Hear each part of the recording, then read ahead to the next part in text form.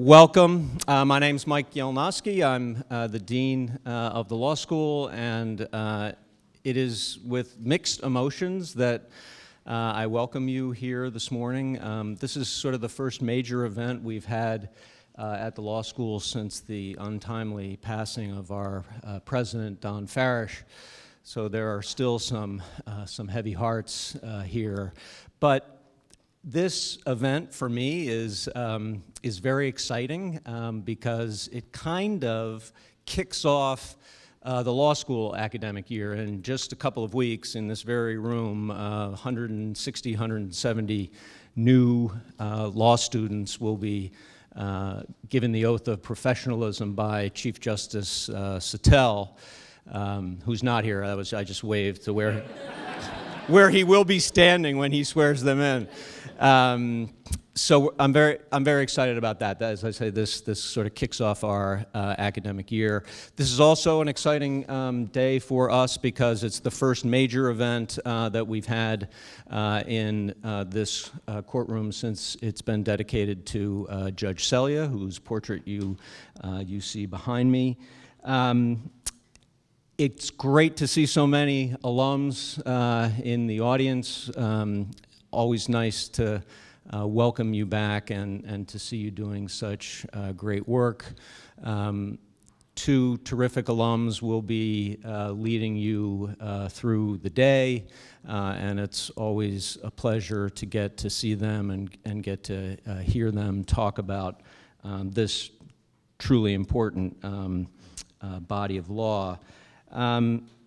This is also a time when I can feel completely comfortable that I will not be the only lawyer in the room without socks. I proudly put my socks aside this morning because I know I'm not going to get called out. And finally, this is an opportunity for me to welcome my good friend, the law school's good friend, the university's good friend, Double Hawk, Attorney General Peter Kilmartin. This will be his last Open Government Summit as AG, and I want to congratulate him on the great work that he's done in his almost 8 years in office, and particularly the work that his office has done around open meetings and open records. So with that, I think I'm asking the AG to take over the podium, and I turn you over to the very good folks at the AG's office, and I hope you have a great day and hope to see you all around. Thank you.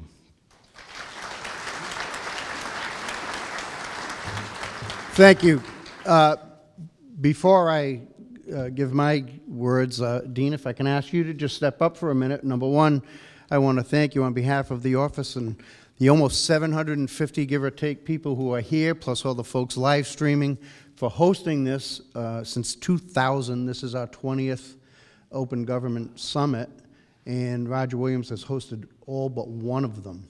So that's a testament to the commitment that you continue to this topic and to the citizens of the state. So on behalf of the office, I just want to thank you and just give you a small token of our appreciation. Thank you. So thank you. Thanks.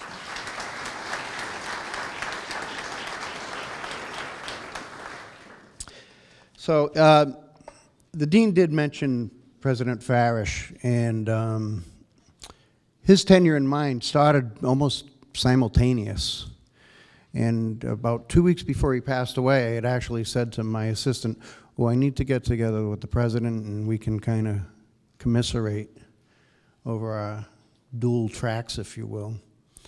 And sadly, that did not happen. So if I can just take a minute and ask that we just bow our heads in his memory.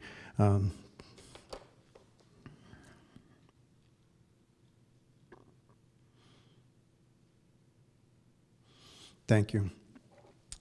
So I thank the Dean, as always, and before I get into some of the nuts and bolts of this, I'm going to do my thank yous first, because clearly this does not happen even with just Mike and Lisa, who really, as you all know, and they're the ones I give the credit to for making these numbers just increase every year by the depth of their knowledge, the quality of their presentations, and Mike Field and Lisa Pinsino, every time I hear somebody mention anything about open records or what they do, they are just ranked right up there on the top as far as knowledge and information. So I want to personally thank them for all you've done during my 8 years here. So thank you.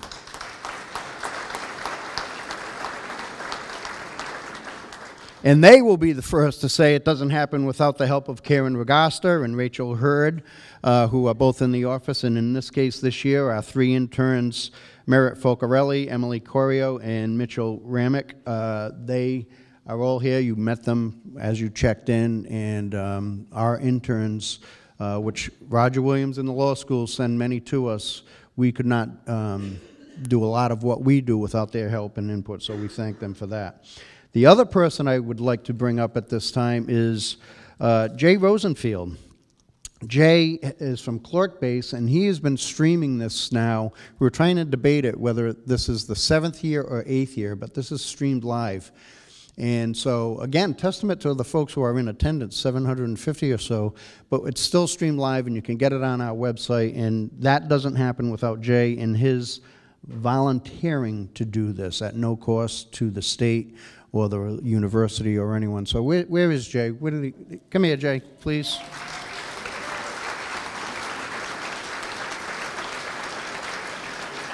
Jay, and as a small token of appreciation, I just want to give you that and thank you. Thank you. So thank you. It's been a pleasure.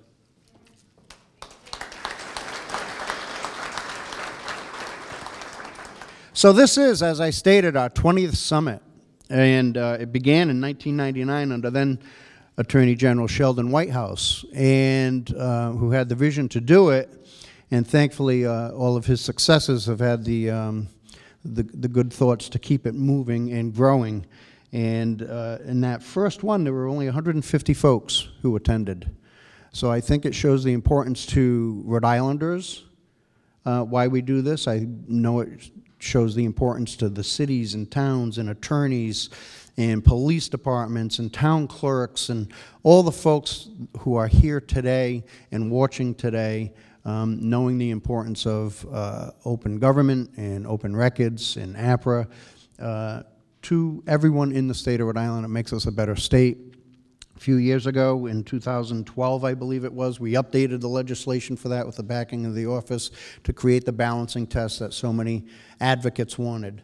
And so we have really moved this forward, in my opinion, in the past few years.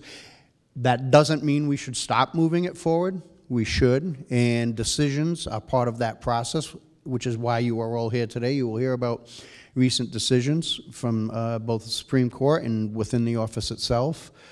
And it is a continuous process. And I do think that is why it's grown. I think that's why it's important. And I think it's important to reinforce that not just by being here, but in the jobs that we do. And trying to say, you know something? Boy, I really don't want that public, but it's better to be public than not public. It's better for people to find out openly and honestly about something good, bad, or indifferent. Because that way anything can be addressed and be worked through. And I am a firm believer in that anything can be addressed and be worked through. And part of that is being open. So I thank you all. I thank you all for your support for this on behalf of the staff who worked so hard to make it happen. And now what you really want, though, is to hear from them so you get your CLE and not from me. Do not deduct my time for your CLE. And I will tell the dean that if it keeps growing like this, no, I am not going to give you Google money to build a new building to accommodate us, but we do thank you for doing so. So thank you. Enjoy your morning.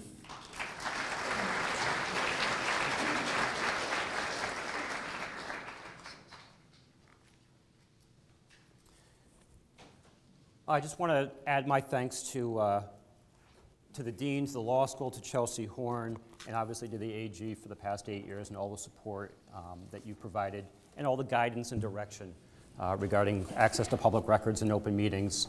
And, you know, I also, both the AG and the dean mentioned President Ferris. I just want to recognize President Ferris also. He's really in this room with us, heartfelt, and the word that's always come to mind with President Farish from me has been, he's a gentleman.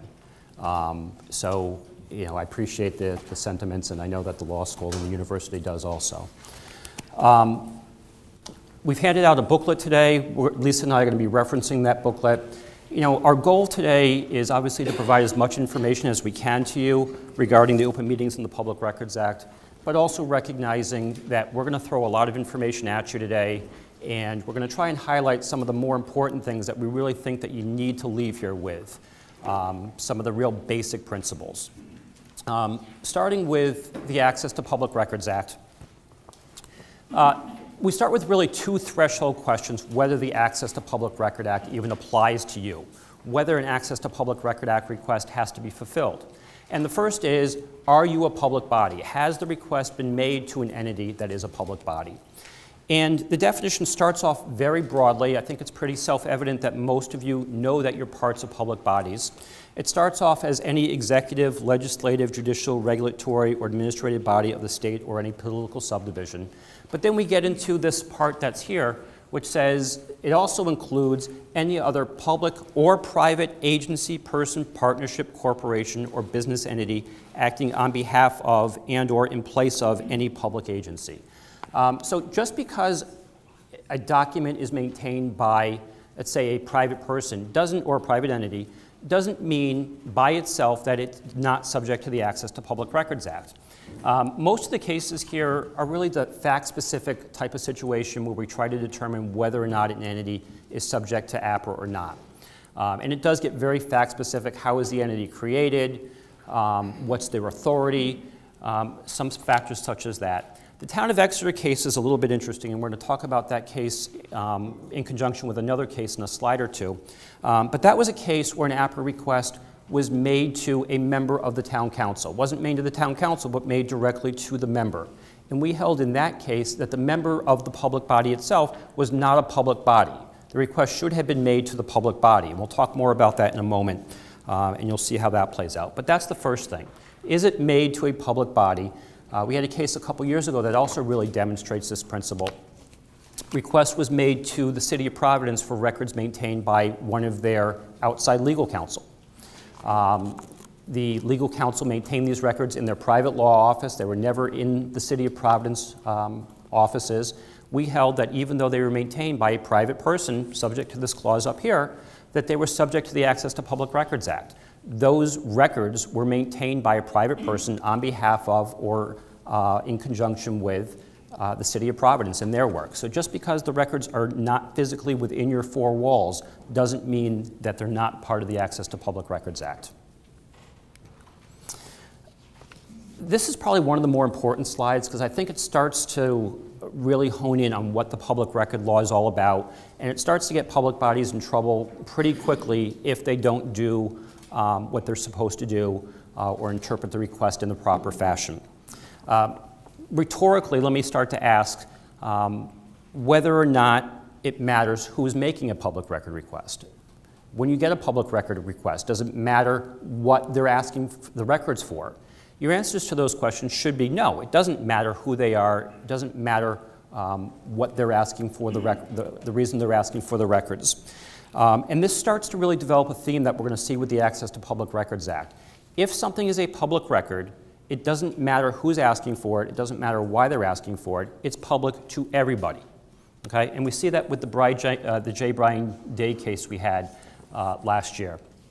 This was a case where J. Bryan Day was a business entity. One of their motor vehicles was involved in a motor vehicle accident. They asked from the City of Pawtucket for the name and registration and address of the person who was involved in the motor vehicle accident because they wanted to serve process upon that person. We held it was not a public record. Okay? J. Bryan Day was adamant that they had a public interest in it, that they had a self-interest in it, but that wasn't the issue that was before us. Again, as I just asked rhetorically before, does it matter who's asking for the records? No, it doesn't. The inquiry isn't whether those were public records to J. Bryan Day or whether they were important or whether J. Bryan Day had a public interest in them. The question was whether there was a public interest to everybody for that name, the home address, the registration number. And when we looked at it from that point of view, the question and the analysis certainly provides that answer. No duty under the Access to Public Record Act to answer questions. You need to be really careful about this. There are certainly some public record requests, or some correspondences, I should say, that are made to public bodies under the auspices of the Access to Public Records Act. But they're really not seeking records. They're asking questions. Some of them are surveys. That's not subject to the Access to Public Records Act. What's subject to the Access to Public Records Act are your records, requests for records. Now, you need to be a little bit careful because the Pearson case was a situation where the Coventry Board of Canvassers received a request. It was sort of delivered or written as a request for answers to questions, but we determined that when you looked at the totality of the document, the questions could have been answered through providing documents. In that type of situation, we said there are no magic words to make an APRA request. You don't have to say, or the citizen doesn't have to say, I hereby make an Access to Public Record Act request.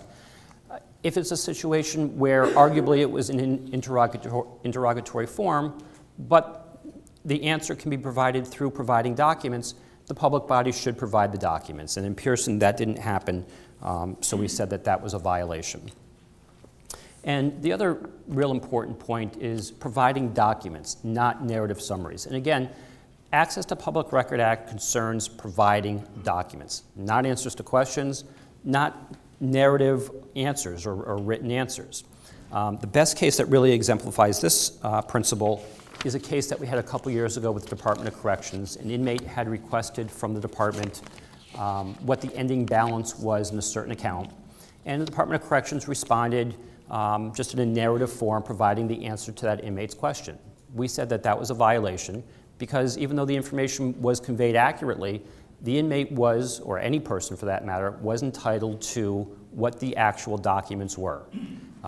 So if you're in a situation where you certainly can provide a narrative response, but you have to provide the documents if you have the documents. We have a lot of situations where a public body won't have the documents and they'll just provide a narrative response because they don't have the documents. That's okay, but make sure you're explaining we're not providing you documents because we don't have the documents, but here's the answer to your question. Okay? The next two slides kind of run in tandem. We go back to the Town of Exeter case. We've had situations before where public bodies will say, well, we have the document on hand, but we didn't create it, somebody gave it to us, somebody sent it in, therefore it's not subject to APRA. That's not correct. APRA concerns all documents that are maintained or kept on file by the public body. It doesn't matter if you created them, it doesn't matter if you acquired them. Okay? So having them in your possession brings them within the ambit of the Access to Public Records Act. And as we talked about a slide or two ago, even if they're not within your four walls, if they're maintained by a private entity working on your behalf or acting on your behalf, that may still subject them to Access to Public Records Act. And every person who makes a request has the right to inspect or copy them. Okay? If somebody just wants to inspect them and not copy them, they have that right under APRA. I think there are a lot of requests that are made, or some requests that are made, that say, I don't want to copy them because I don't want to pay for that charge. I just want to pay, I just want to inspect them under the belief that there will be no charge. And there may very well be situations where that's accurate. And we'll talk about charges a little bit later. But just because somebody's requesting to inspect the records doesn't by itself mean that there won't be a charge. There's definitely situations where a document has to be reviewed, may have confidential or exempt information before that person inspects it. So an inspection by itself doesn't automatically eliminate the whole cost issue. And going back to the Town of Exeter and the Tiverton case that I had implied or referenced a little bit earlier. Again, Town of Exeter was a case where somebody was seeking documents maintained by a particular town council member. The request was made to the town council member, not to the public body. We said the individual member was not a public body, therefore the request wasn't valid. The Town of Tiverton case was a situation where the request was made to the town council, again looking for records maintained by that member. We said that that was a public record request and that the town had an affirmative duty to obtain those documents from the town council member. Okay? The Tiverton case, the town council didn't have the documents, The town council member had them in their possession, presumably at home or whatever it may have been. So there was, just because the town council didn't have those documents, under the clause that I had showed earlier about extending the APRA to other entities acting on behalf of or in place of the public body, that's subject to those documents. And then public record. So what is a public record? What is subject to the Access to Public Records Act? It starts with what I think you all probably envision: paper documents, videos, audio recordings. It really has nothing to do with what the substance is, because after listing a whole bunch of types of documents that are subject to the public record law, the Access to Public Record Act makes clear that it also extends to any other material, regardless of the physical form or characteristic that's made or received pursuant to ordinance or law in the official transaction of business. So it can be anything. And the last clause regarding made or received pursuant to law or ordinance was the subject of the Supreme Court opinion in Pontarelli, which came down in January. I don't think that Pontarelli is really too surprising, but it does put a little bit of gloss on this. Pontarelli had made a request to the Department of Education for records relating to the private law practice of a RIDE employee. Okay, so maybe there were records relating to a RIDE employee's private law practice that were maintained within the four walls of RIDE. Maybe there weren't. The opinion never really even makes clear whether or not there were or there weren't. But the Rhode Island Supreme Court says it doesn't even matter if RIDE maintained those documents or had those within the four walls, because those private law records don't relate to or were not made or received pursuant to law or ordinance or in connection with the transaction of the official business of RIDE. So just because those documents may be maintained doesn't mean that they're automatically public records. So that really starts the basis and the foundation for the Access to Public Records Act. Does it apply? When does it apply? The rest of the Access to Public Record presentation, Lisa and I are going to talk about how to determine whether or not something is a public record, and then there are certain procedural provisions that have to be complied with under the Access to Public Records Act. How do you determine whether or not something is a public record? Well, there's really two questions to that. Anybody who's been to these summits before has heard me go through the analysis. The two questions are, one, does it fall within one of the 27 exemptions? Okay, there's 27 exemptions in your booklet. They begin on the bottom of page 8. It goes all the way through page 12. You may just want to take a look at it, because this is part of what we want to make sure that you're able to leave with after today. They're labeled A through AA, and those are the 27 exemptions. If a document falls within one of those 27 exemptions, it's exempt from disclosure. Okay? If it doesn't fall within one of those 27 exemptions, you go to the second step, which is this balancing test. And we'll talk a lot about the balancing test in a little bit. But the balancing test is, does the public interest outweigh the privacy interest, or does the privacy interest outweigh the privacy? If the privacy interest outweighs the public interest, that document is exempt, even though it doesn't fall within one of the 27 exemptions, or the portion of the document that implicates the privacy interest is exempt. And again, we'll go through that in more depth in a couple moments. Again, we've talked about this slide at other open government summits. I think there's a little bit, what I like about this slide actually is that it talks about confidential documents, exempt documents, public documents, and it really lays out what the difference is. Just because a document is exempt doesn't mean it can't be given out by a public body. Okay? If it falls within the balancing test or one of the exceptions that I just talked about, it's exempt from disclosure. The public body doesn't have to give the document out, but it still can give the document out.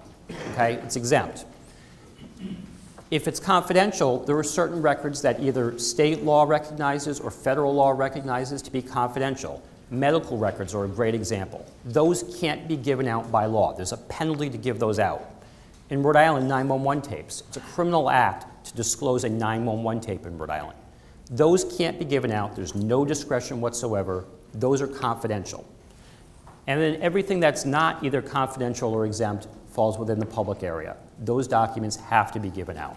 Okay, so you go from no discretion to, again, no discretion, it must be given out. And then the last thing before turning it over to Lisa, any reasonable part of a document must be given out. I guess to say it in a different way, if a document, or if you're going to exempt a document under the Access to Public Records Act in total, in your denial letter, you must state that no reasonably segregable portion of the document can be given out. And I think that's a great opportunity or a great point to kind of stop and think. Don't just mechanically write down there's no segregable portion of this document that can be provided. Think about it. It's that last chance to provide a reasonably segregable part of the document if a reasonably segregable part of the document can be provided. And a big part of this is how general is the request? If somebody's looking for, and one of the better examples from a couple years ago was a request for accident reports made by the made to the state police. Somebody had requested a month's worth of accident reports. The state police exempted them all in total. What they should have done, and what we said they should have done, was redact the personally identifiable information, who was involved, the address, the registration numbers, but then provide all the non-identifiable information. That would have protected the privacy interest, but still provided information to the public. And you see the Harris case. That's really what City of Providence did earlier this year. There was a request made for the mayor's schedule. I think it was over a year's period of his schedule, or a year and a half. And the City of Providence went through every entry by entry. They provided the entries that should have been provided, and then they redacted such things as people who the mayor had interviewed, but who had not been hired. Certainly they had a privacy interest. Certain meetings regarding attorney-client privilege and the subject matter of those meetings were redacted. That's the type of literally a line-by-line analysis that you do sometimes have to do with these types of situations. As Mike mentioned, there are 27 exemptions. We're going to discuss some of them. Ones that we see in our office most often. Individually identifiable records are exempt only if the disclosure of which would constitute a clearly unwarranted invasion of personal privacy pursuant to the Freedom of Information Act. Now notice the word clearly. It's not just an unwarranted invasion, it's a clearly unwarranted invasion. So it's a bit of a higher threshold. This is the second balancing test we see in the Act. You recall Mike talked about weighing the public interest against the privacy interest. So this is, here again, we see that a public body will need to weigh and balance that. Now, if you are a public employee, any document containing any or all of these 15 categories of documents are public. So they include such things as your gross salary, your employment contract, your city or town of residence. That's all public information. You see we put the asterisks there because these categories of documents also apply to contractors and subcontractors working on public works projects that are required to be listed as certified payroll. Exemption B exempts trade secrets and commercial or financial information obtained from a person, firm, or corporation which is of a privileged or confidential nature. So these are proprietary documents. We had an interesting finding in Harris. There, the complainant requested deposition transcripts that were taken during a civil case. Now, these transcripts were not filed in any court. So we needed to decide whether unfiled deposition transcripts in a civil case were public records under the APRA. Now, we observed that if deposition transcripts were public records accessible through the APRA, then any person, including a party to litigation, could obtain such a transcript through the APRA rather than from the stenographer. So we concluded in this context, the unfiled transcripts represented financial or commercial information. And we had no doubt that the dissemination of deposition transcripts under the APRA, where the maximum amount that you can charge is 15 cents per page, would cause substantial harm to the competitive position of the stenographer. Also, the Rhode Island Supreme Court has previously observed that the APRA was not designed to provide an alternative method of discovery for litigants. Now, Exemption H exempts reports and statements of strategy or negotiation involving labor relations or collective bargaining. In the Lombardo case, the complainant requested all public documents concerning the master agreement between the town of Westerly and the International Brotherhood of Police Officers. The town exempted numerous documents under H. The complainant argued that since the negotiation process regarding the master agreement had terminated, all documents relating there to the negotiation process should be public.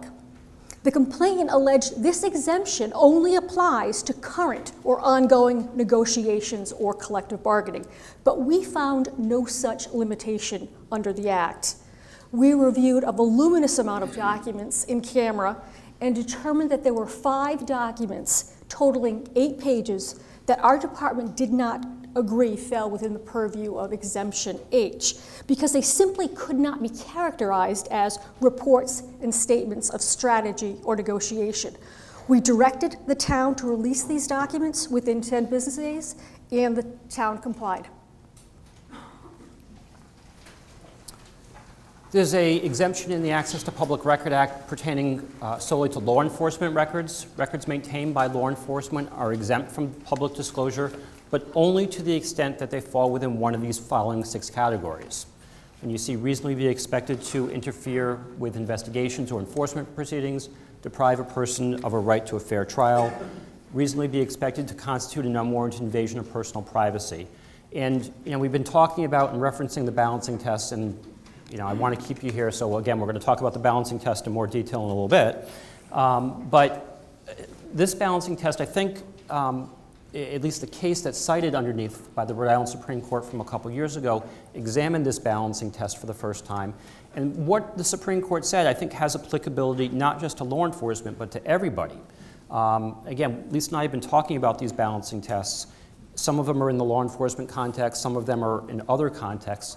But what the Supreme Court said in the Providence Journal case is that when you have the balancing test, the public body can ask the person who's making the request to state what the public interest is in disclosure. So you're going to be left with this balancing of balancing the public interest, balancing the privacy interest. When you have to balance that public interest, we do it all the time. I would suggest that you do it. Ask them what the public interest is in disclosure. Okay? That helps you do what your job needs to be done. It helps you do what you're going to have to do. You're going to have to balance. Ask them what the public interest is in balancing. Sometimes it may be self-evident to you, but there's a lot of situations where the person making the request may know something that you don't. And at the very least, it creates a record if your decision gets challenged later on. So you may want to think about that. And then the other 3 exemptions, disclose confidential sources, disclose techniques or law enforcement investigations or prosecutions, or endanger somebody's life or physical safety. Law enforcement should take notice. There is no exemption here for an ongoing investigation. Okay? That doesn't mean that records relating to ongoing investigations are all the time public. My guess is that pursuant to the first exemption, a lot of those records are going to fall within the reasonably be expected to interfere with investigations of criminal enforcement or activity proceedings.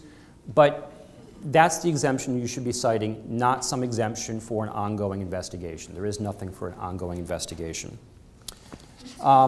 Notwithstanding what I've just talked about, records that relate to the management and direction of a law enforcement agency and records that reflect the initial arrest of an adult are public records, even if those are ongoing matters. So if somebody's arrested, if an adult is arrested, that initial face sheet and that initial narrative report, those are public records. Now, there may be some material within those records that can be redacted, but by and large, those are public records, have to be provided.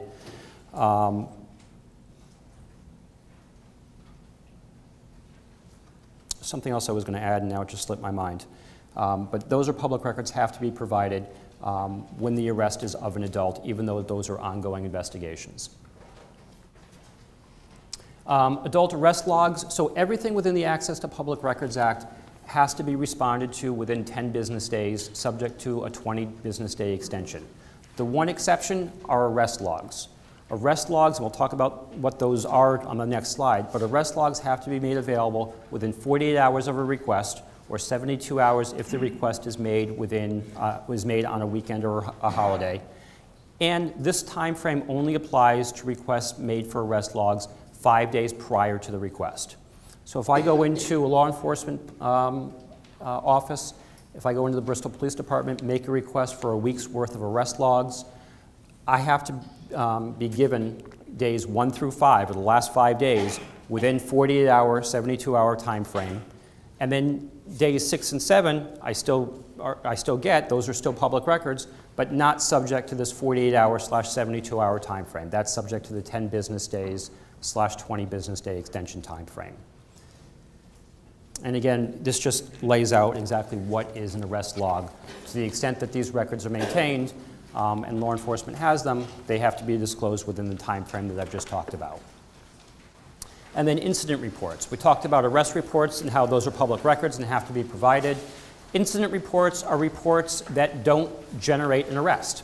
Okay? There's no probable cause for an arrest. We've said in those types of situations when a request is made, particularly when the request is made for a specific and an identifiable arrestee, or let me back that up, made for a specific and identifiable person, that there has not been an arrestee, there is a presumption that those records are exempt.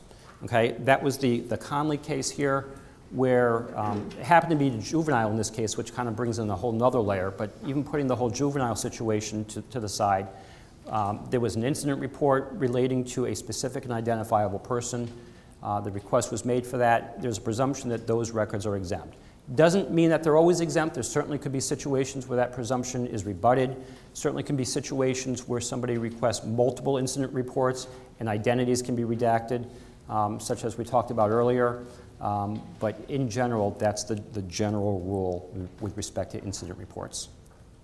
Exemption J exempts any minutes of a meeting of a public body which are not required to be disclosed pursuant to the Open Meetings Act.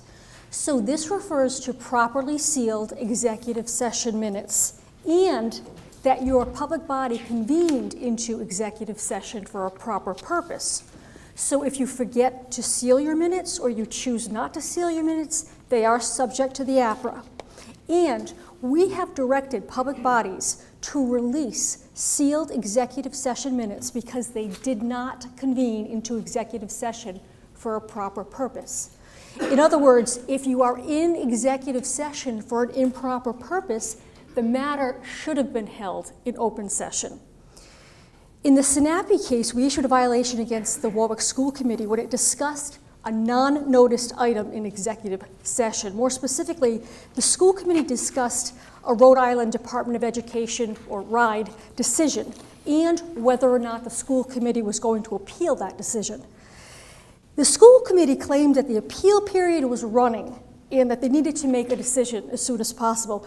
But it was unclear to our department why the school committee could not have scheduled a special meeting to discuss that decision and potential appeal. Exemption K exempts preliminary drafts, notes, impressions, memoranda, working papers, and work product.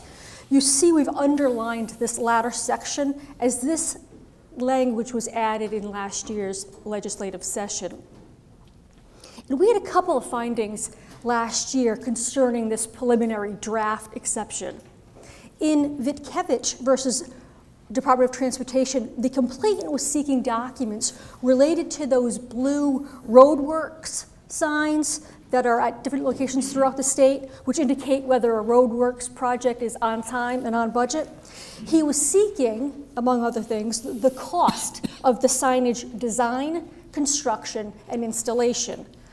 RIDOT acknowledged that it had one responsive document, but contended it was exempt under K because it was a preliminary draft. RIDOT represented that the withheld document represented a running tally of the signage already installed, and it had not yet been finalized. We noted that the word draft was appended to the document, although we have held, consistent with the Rhode Island Supreme Court, that affixing the word draft to a document does not make it dispositive. We look to the substance, not the labels. And we concluded that RIDOT's interpretation that the running tally of signage costs could be withheld indefinitely. So our review made clear that the withheld document represented a snapshot in time and indicated certain costs at that moment in time. The fact that additional future costs may be incurred does not make that document a draft. And we directed the RIDOT to disclose the document. In Hartley, the complainant requested a copy of an audio recording from one of Coventry Fire District's open meetings. The fire district denied the request, indicating that the clerk keeps a tape recording of meetings as his notes or working papers to be used in preparing the formal minutes. So they alleged that the tape recording was a draft. Our department disagreed and concluded that since the audio recording was made in connection with a fire district meeting and was made to assist the clerk regarding the official minutes, this audio recording fell within the definition of a public record. Additionally, although the tape recording may be used as a mental aid for the clerk, it contained no mental impressions. The audio recording provided a verbatim accounting of a recorded event, so we directed the fire district to disclose that audio tape. However, if any of those categories of documents, the preliminary drafts, notes, impressions, are submitted at a public meeting, then they do become public documents.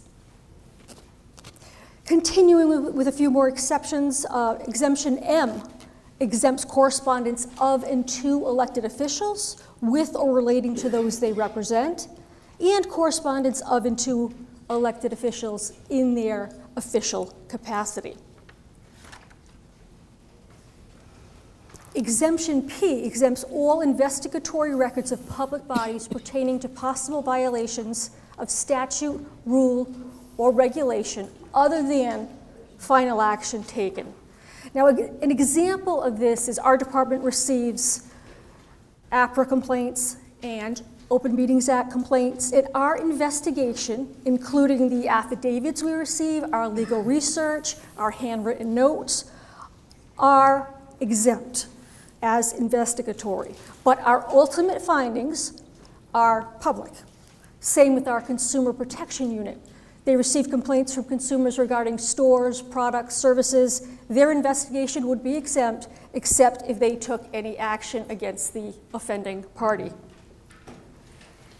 Now, Exemption S, this is the red light. This exempts records, reports, opinions, information, and statements that are required to be kept confidential by federal law, regulation, state law, or rule of court. So that's that third category of documents that must not be given out. We had a case a few years ago where we held that the state police correctly withheld a document from disclosure because if they had disclosed that document, it would have violated the Homeland Security Act. So when you're doing your public records analysis, it's important not only to look at the 27 exemptions, but other state and federal court cases and statutes that will get mandated through the Act. We issued a recent finding in Paiva versus the Department of Corrections. Here, an inmate wanted certain information contained on 2 correctional officers' employment applications. This inmate is serving a life sentence. So that implicated the so-called civil death statute, which states, every person imprisoned in the adult correctional institutions for life with respect to all civil rights and relations of any nature whatsoever shall be deemed dead in all respects, as if his or her natural life had taken place at the time of the conviction. Prior to us issuing this finding, the Rhode Island Supreme Court issued or examined this statute in Gallup versus the Adult Correctional Institution. In Gallup, the Supreme Court dismissed a lawsuit that alleged state law claims on the basis that Gallup had been sentenced to life in prison and therefore, by operation of law, was civilly dead. The Supreme Court affirmed. As such, we held that the civil death statute applied to Mr. Paiva because he was sentenced to life in prison. He no longer possessed most commonly recognized civil rights. And we had no trouble determining that in accordance with Gallup, his right to file an APRA complaint had been extinguished. Indeed, if our office had found his APRA complaint meritorious, the remedy would be to file a civil lawsuit at Superior Court on his behalf, a remedy that Gallup made clear was terminated. Exemption Z exempts any individually identifiable evaluations of public school employees made pursuant to state or federal law or regulation. And this was modified approximately 2 weeks ago in the General Assembly. Before it was just teachers, now it's all public school employees. So those are some of the 27 exemptions. Again, we kind of showed you where they are in the book. I think it was pages 8 through 12. To the extent that a document falls within one of those exceptions, it's exempt from public disclosure. Doesn't mean it can't be given out, just means it doesn't have to be given out. If it doesn't fall within one of those 27 exemptions, now we go to the balancing test. Does the privacy interest outweigh the public interest, or vice versa? The Dare case was where the Supreme Court actually had established a balancing test prior to Dare, but they re-articulated it and reaffirmed it in Dare. The Harris case and the Gannon case, let me just set out the facts of those two, and then we'll talk about, I guess you can rhetorically ask how you think we should come out, and then I'll tell you how we came out, and we can decide whether or not we got those right or wrong. The Harris case was a situation where there was a surveillance videotape made of an assault on a person, and that videotape was played at a Providence hearing in open session. So that was the facts of Harris. And Gannon was a situation where a request had been made for invoices with certain people's names on them. People whose names on them were redacted by the city of Providence, by the city of Pawtucket. And those were names of people who the city had hired as temporary employees. So those are the facts of Harris and Gannon. I keep referring to this balancing test, and you have to weigh the public interest, you have to weigh the privacy interest, but what exactly is the public interest? What exactly is the privacy interest that you're weighing? And this slide and the next slide articulate really what those two principles are. The public interest was set forth by the U.S. Supreme Court in a case called Reporters Committee. This is the seminal Freedom of Information case by the U.S. Supreme Court. Some of you may be saying, well, I'm here for APRA, I'm not here for the Freedom of Information Act, which is the federal version of the state Access to Public Record Act. But our Rhode Island Supreme Court has said that our APRA is modeled after the Freedom of Information Act, so that's why we're referring to it. And in this case, Reporters Committee, a reporter had made a request for a BCI report, or a criminal history report. The Supreme Court actually calls it a rap sheet of a person's criminal history record, and that person had had some interactions with a congressman. And what the U.S. Supreme Court said was that rap sheet or that BCI report was exempt from disclosure. It wasn't a public record because there was no public interest, or at least the privacy interest outweighed the public interest. And the court focuses on what the public interest is. And I don't like reading too much from other opinions, but what the U.S. Supreme Court said really hones us in and should really hone you in on what your focus is when we talk about the public interest. The U.S. Supreme Court said that the Freedom of Information Act, and obviously in our case, the Access to Public Record Act, focuses on the citizen's right to be informed about what their government is up to. Official information that sheds light on an agency's performance of its statutory duties falls squarely within that statutory purpose. That purpose, however, is not fostered by disclosure of information about private citizens that is accumulated in various governmental files, but that reveals little or nothing about an agency's own conduct. And then a couple paragraphs later, the U.S. Supreme Court really hones in on this even more, and it says, conceivably, the rap sheet would provide details to include in a news story, but in itself, this is not the kind of public interest for which Congress enacted the Freedom of Information Act. In other words, although there is undoubtedly some public interest in anyone's criminal history, The Freedom of Information Act's central purpose is to ensure that government's activities be open to the sharp eye of public scrutiny, not that information about private citizens that happens to be in the warehouse of the government be so disclosed. So that's what our focus is on. How does this information that I'm being asked to disclose, how will that shed light on government operations, on our statutory duties? Not is it interesting, not will it, as the J. Brian Day case shows, not will it help that particular person, but how does this shed light on the public interest, on how we operate as government? So that's what the public interest is. When we get to the privacy interest, I think that's a little bit more identifiable just upon all of our experiences. Where the document concerns a private citizen, the privacy interest is at its apex. And again, this is where that whole redaction and the whole reasonably searable comes into play. If the document can be redacted, then it has to be, and you protect the privacy interest while at the same time providing the public with what the public is entitled to. Favish is a case that really exemplifies this. It's probably a case that sadly most of us are probably still familiar with. President Clinton's then legal counsel, Vince Foster, had committed suicide. This was in the midst of Whitewater investigations. There was obviously an investigation into Mr. Foster's death. He was at the time legal counsel to the president, and somebody who the court opinions identifies as a sometimes conspiracy theorist asked for death scene photographs that were taken of the scene. And the U.S. Supreme Court, consistent with everything we're talking about, said no, the privacy interest is really at its apex in this type of situation. Obviously, it was a situation where the documents could not have been redacted. They were concerning one person. Even if the reports or photographs could be redacted, you still know who the person is. What's interesting about this case also is that at death, Mr. Foster, just like in Rhode Island, has no right to privacy.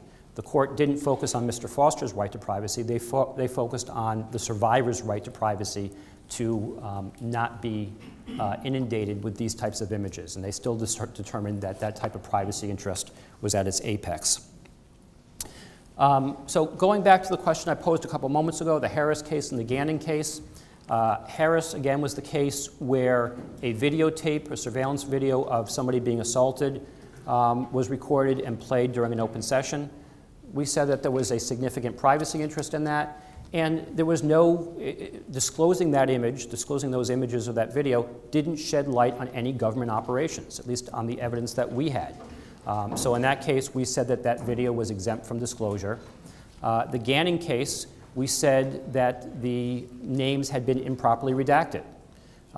There had been not just some accusations, but some evidence that had been put forth that we felt tipped the scale on the public interest side to know who the city had hired, how much they had paid, and quite frankly, when you talk about the privacy interest, even though there were names of private people who had been hired and are in these documents, the privacy interest when you talk about somebody who's being hired by government and paid by government, at least in that context, is relatively minimal compared to some of these other types of privacy situations that we've seen. So that's kind of the balancing test. Again, weighing the public interest versus the privacy interest, and if you can redact or the document's reasonably segregable, then you have to do that. Now, a public body cannot require, as a condition of fulfilling an APRA request, that the person provide a reason for the request or provide personally identifiable information. So this means a person can make an anonymous APRA request. Now, every public body shall establish written procedures regarding access to their public records. You can have a procedure that requires your public records request be submitted in writing, but you cannot require a written request if the document is available pursuant to the Administrative Procedures Act or if it's readily available or prepared for the public. In Oliver versus the Rhode Island Commission on the Deaf and Hard of Hearing, the complainant alleged that the commission violated the APRA when it failed to respond to her APRA request. The evidence revealed that she emailed the commission's executive director. And we determined that the commission did not have any APRA procedures in place. So we treated the complainant's email to the executive director as a proper APRA request. Because the commission did not respond in any capacity, we found a violation. And I think this highlights the fact that having an APRA policy or procedure in place benefits both the public and the public body. So when you go back to your agencies, you should double check your APRA procedures. Our department's APRA procedures are on page 41 of your book, so you should feel free to use it or parts of it. Now, your written procedures must include the identification of your public records officer or unit, how a citizen can make a request, and where the citizen can make that request. You can certainly have a public records request form, but a person requesting the records cannot be required to use your form as long as their request is readily identifiable as a public records request. A copy of your APRA procedures must be on your public body's website if your public body maintains one. And it must be otherwise readily available to the public. So when you get an access to public record, bless you.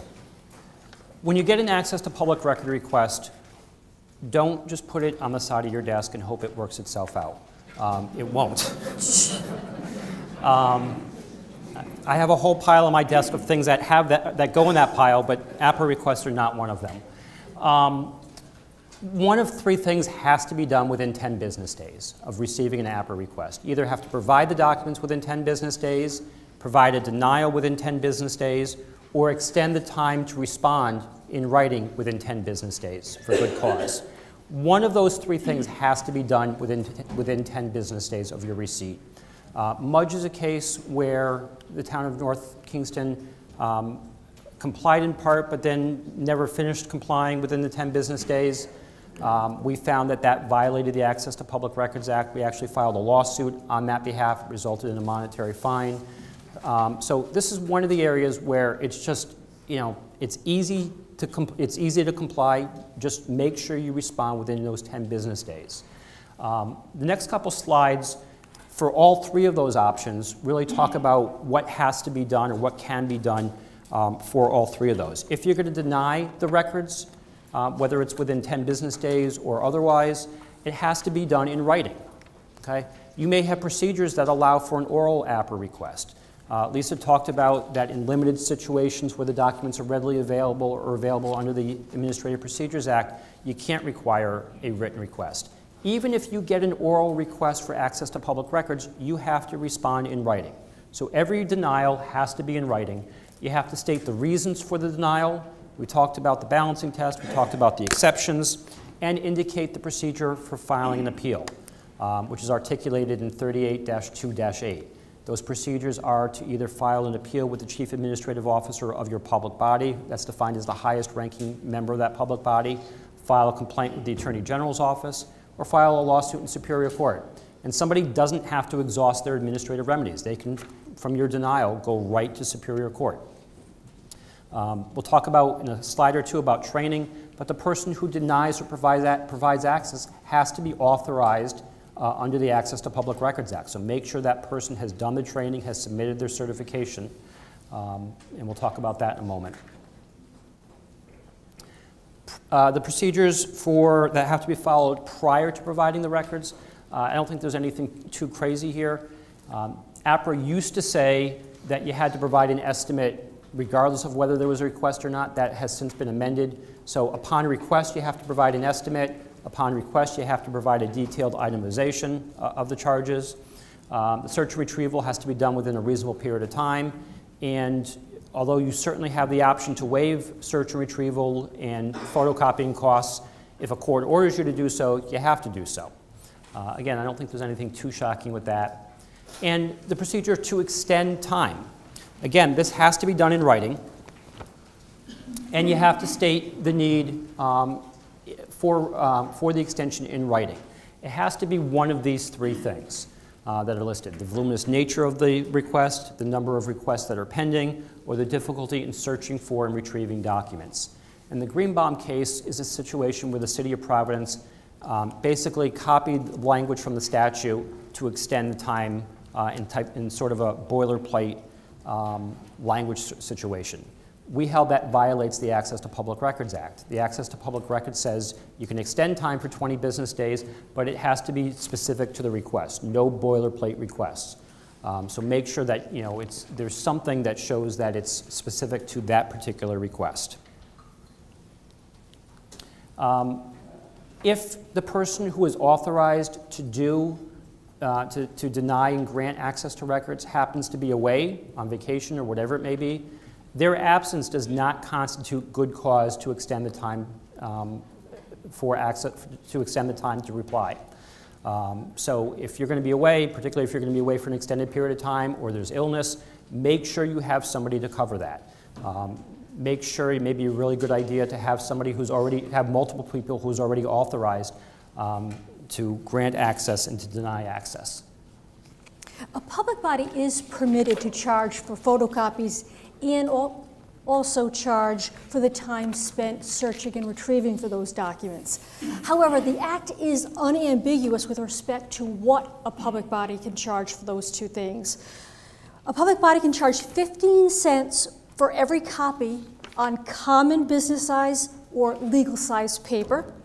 A public body can charge $15 per hour for search and retrieval, with the first hour being free of charge.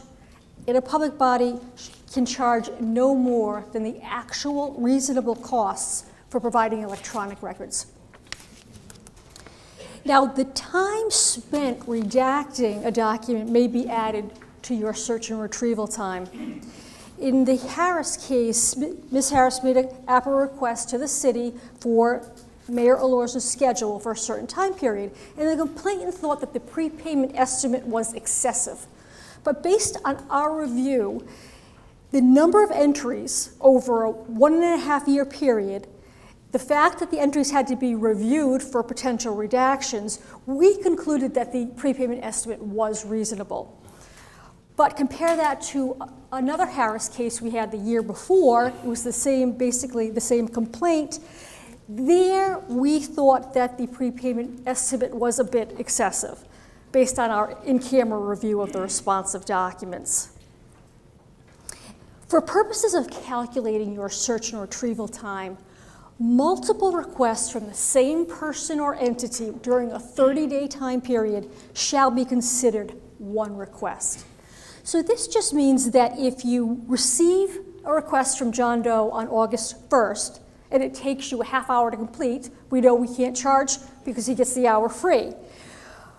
But if John Doe makes another request on August 2nd on a completely different matter, and it takes your public body a half an hour, now he's used his hour, such that if he makes a third APRA request, as long as it's in that 30-day period from his first request, the public body is allowed to accumulate the time spent on other requests. This applies to entities as well. If different people from the same entity are requesting information, the same rationale applies. Now, you must waive all fees if you fail to produce records in a timely manner. And then this can also come from our office. So when someone files a complaint, that's part of the remedy. We can direct the public body to produce the records within 10 business days at no cost. Nothing prohibits a public body from seeking prepayment with respect to search and retrieval and copying costs. And a public body can toll the time to respond while it awaits prepayment.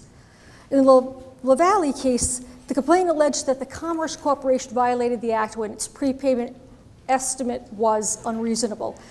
The department concluded that the corporation's response, as well as the affidavit submitted by the corporation, conclusively established that the prepayment fee charged complied with the act.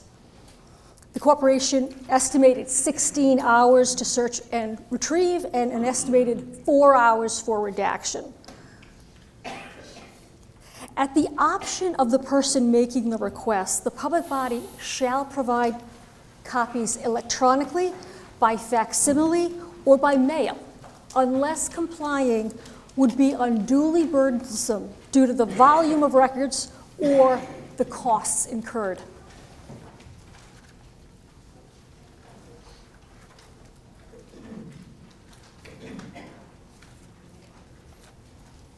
So, go ahead. All right. Want to do it? Sure. Persons are responsible for the cost of delivery, and you can also charge for retrieving from storage if your public body is charged a storage fee. One of the other provisions in the Access to Public Records Act, there's no requirement that you reorganize, compile, or consolidate records that are not maintained by your public body, except if they're in an electronic format, and doing so would be unduly burdensome. Okay? If they're in an electronic format and you can recompile them, reorganize, I mean, typically I think about a spreadsheet or something like that, and you wouldn't be unduly burdensome, then you have to reorganize them as they've been requested, subject to the Access to Public Record Act. Otherwise, there's no requirement to do so. The Warwick case here is an example. Arguably, this was a case where some records were requested that the fire department even should have maintained. Well, even if the public body should maintain them, should have them, if they don't, there's no requirement to go out, create them, reorganize them, or compile them. Now, it may run into other situations, other laws, retention laws. They may or may not be applicable, but under the Access to Public Records Act, no requirement to do so, even if they should exist. Somebody who's made a request, they can choose what type of media they want the request to be fulfilled, as long as the public body can do so. Okay? There was a case we had a bunch of years ago where applications were submitted to, I think it was like the Energy Office, and the Energy Office received hard copy records and they received electronic records. The person wanted them in an electronic format. They have that option as long as it wouldn't be unduly burdensome, and the agency is capable of doing so. And I alluded to the training earlier with respect to the good cause for your officer. Training has to be done annually. If you are going to deny or grant access to records, you have to receive training from this office or through this office by video. Today counts obviously for that training. The certificate for training is, I think, on page 45 of your book. You can fill that out. It still has to be signed by the Chief Administrative Officer of your body, but make sure you do that. That would be done. Training today counts for calendar year 2019. So you're submitting training for the following year. And then the last Access to Public Records slide, if there's been a willful or knowing violation, it's subject to a $2,000 fine. A reckless violation is subject to a $1,000 fine. And injunctive relief and attorney's fees. Injunctive relief being a court order to provide those types of documents, and attorney's fees, quite frankly, that can run the dollar amount up a lot higher than the willful and knowing type of violation. So with that, before everybody leaves and exits, let me just say probably the most important thing that I'll say right before the break. There's obviously restrooms on this floor, but in the cafeteria, the bottom floor has restrooms also. So please take advantage of both. And we'll take a 15-minute break and we'll resume at 10:30. All right, we're going to start up again. We'll start with the open meetings. A couple brief announcements just before we start with the open meetings. Number one, at the end, if you're an attorney and you're here for CLE credits, and if you're an attorney, I'm sure you are here for CLE credits, please be sure to get your certificates outside at the registration desk afterwards. You should all have evaluation sheets also. Please fill them out. We do read them. We do follow them. We have adjusted this program numerous times over the course of the 20 years we've been doing this. So please let us know what we're doing well, what we're not doing well, what we can improve. We would appreciate that. And then the last point, after we do the open meeting presentation, we're going to go right into the question and answer. Obviously, if you're in this main room, you can ask the questions live.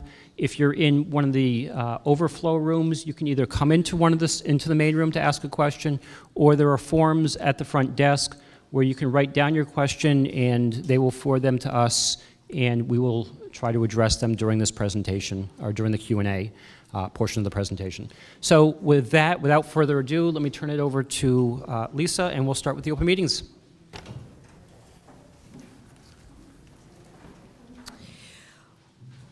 We start with the purpose of the Open Meetings Act, and it is essential that public business be performed in an open and public manner, and that citizens be advised of and aware of the performance of public officials and the deliberations and decisions that go into the making of public policy.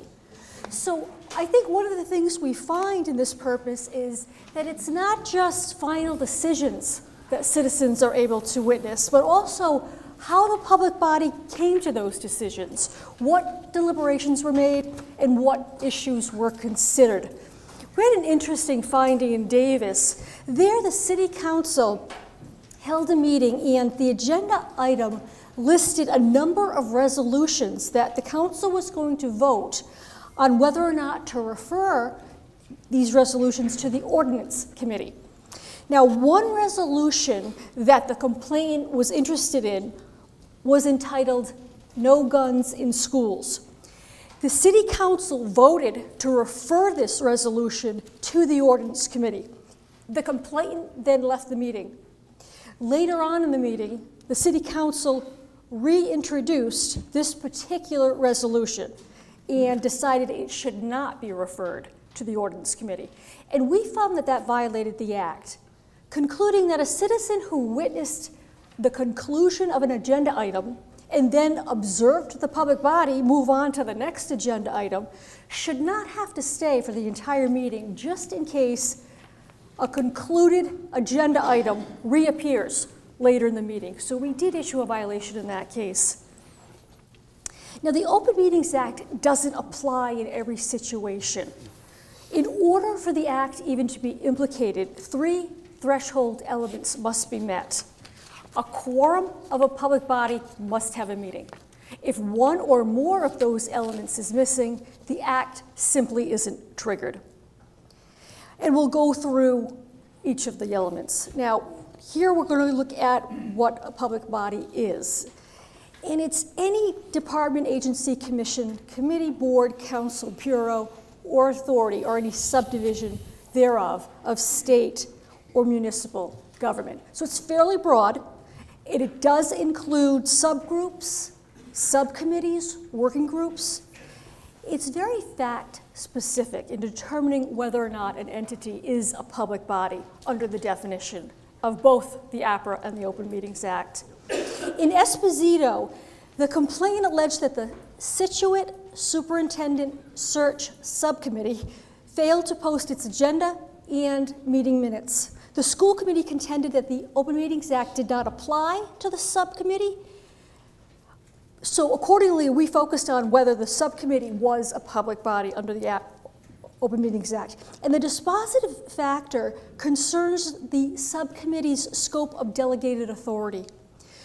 The search committee screened all the applicants for the superintendent position, interviewed candidates, and eliminated from consideration various applicants. The search committee took action and was performing a task under the school committee's jurisdiction, and therefore we concluded that the subcommittee was subject to the Open Meetings Act. Now contrast that with the Pontarelli case, the Supreme Court case that we've been talking about. There, the Compensation Review Committee was created by RIDE. The Compensation Review Committee convened to review salary adjustments for RIDE employees. The committee was composed of 6 RIDE employees. Membership on the committee was not by appointment. It was just an additional task for people on the leadership team. The evidence further revealed that the committee was an informal, ad hoc working group with no legal status or authority. They did not have regular meetings. Rather, they just scheduled their meetings when a committee member requested one. So the committee was really formed to keep 3 RIDE division chiefs informed about compensation requests. So that was not subject to the Open Meetings Act. Similarly, in Salvador, The Cumberland Mayor's Advisory Council was not a public body. The town aptly noted that the Advisory Council shared numerous key features with the committee in Pontarelli. The Advisory Council was strictly informal and advisory. There was no requirement that the Advisory Council met. There was no set schedule, and it was only comprised of 3 town residents. Now, a quorum. Unless otherwise defined, a quorum is a simple majority of its membership. So a quorum for a 5-member board would be 3. In the Furness case, the complaint alleged that a quorum of the Scituate Town Council, 4 out of 7, met and discussed a number of resolutions. We received affidavits from all 4 town council members indicating that they had no such discussions. And one town council member did admit that he posted some information about 2 upcoming resolutions on his Facebook page. But since no other town council members commented on his post and no discussion occurred, the act was not implicated because there was no quorum. There is this notion of a walking or a rolling quorum, and that occurs when there's a series of meetings, each less than a quorum, but collectively represent a quorum. So if a public body is comprised of 5 members, as I indicated, 3 would be a quorum. So if 2 people were to meet and discuss public business, the act isn't implicated because the element of quorum isn't triggered.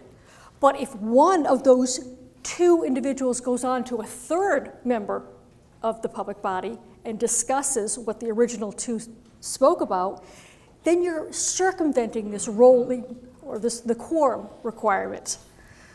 We had a finding where we found a task group violated the act by engaging in a series of email communications that constituted a quorum.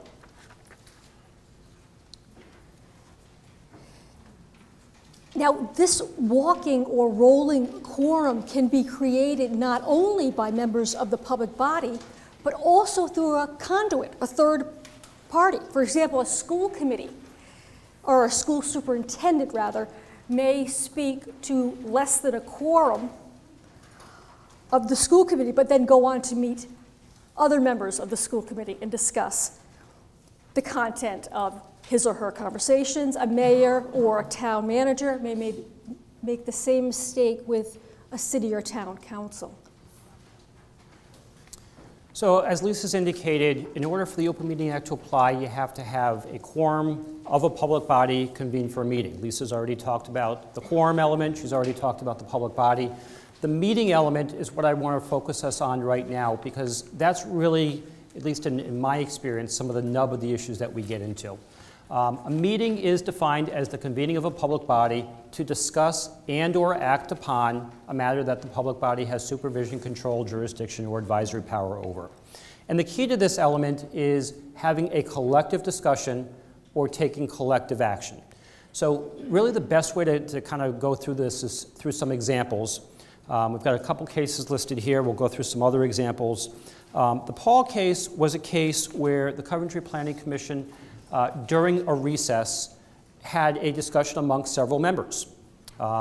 Several members of the public came up to talk to the chairman. Several members of the board were engaged in that discussion. It was during a recess. It was not within the public purview, at least audibly, from an audible standpoint. We said that didn't violate the Open Meeting Act. The reason being because there wasn't a quorum. There was a quorum at the meeting, but there was not a quorum of the membership of the public body engaged in that discussion. So for that reason, Paul was not a violation. The City of Newport case, this was a case where there was a resignation on the City Council, and the City Council's procedures required that the City Council appoint the vacant slot, fill the vacancy.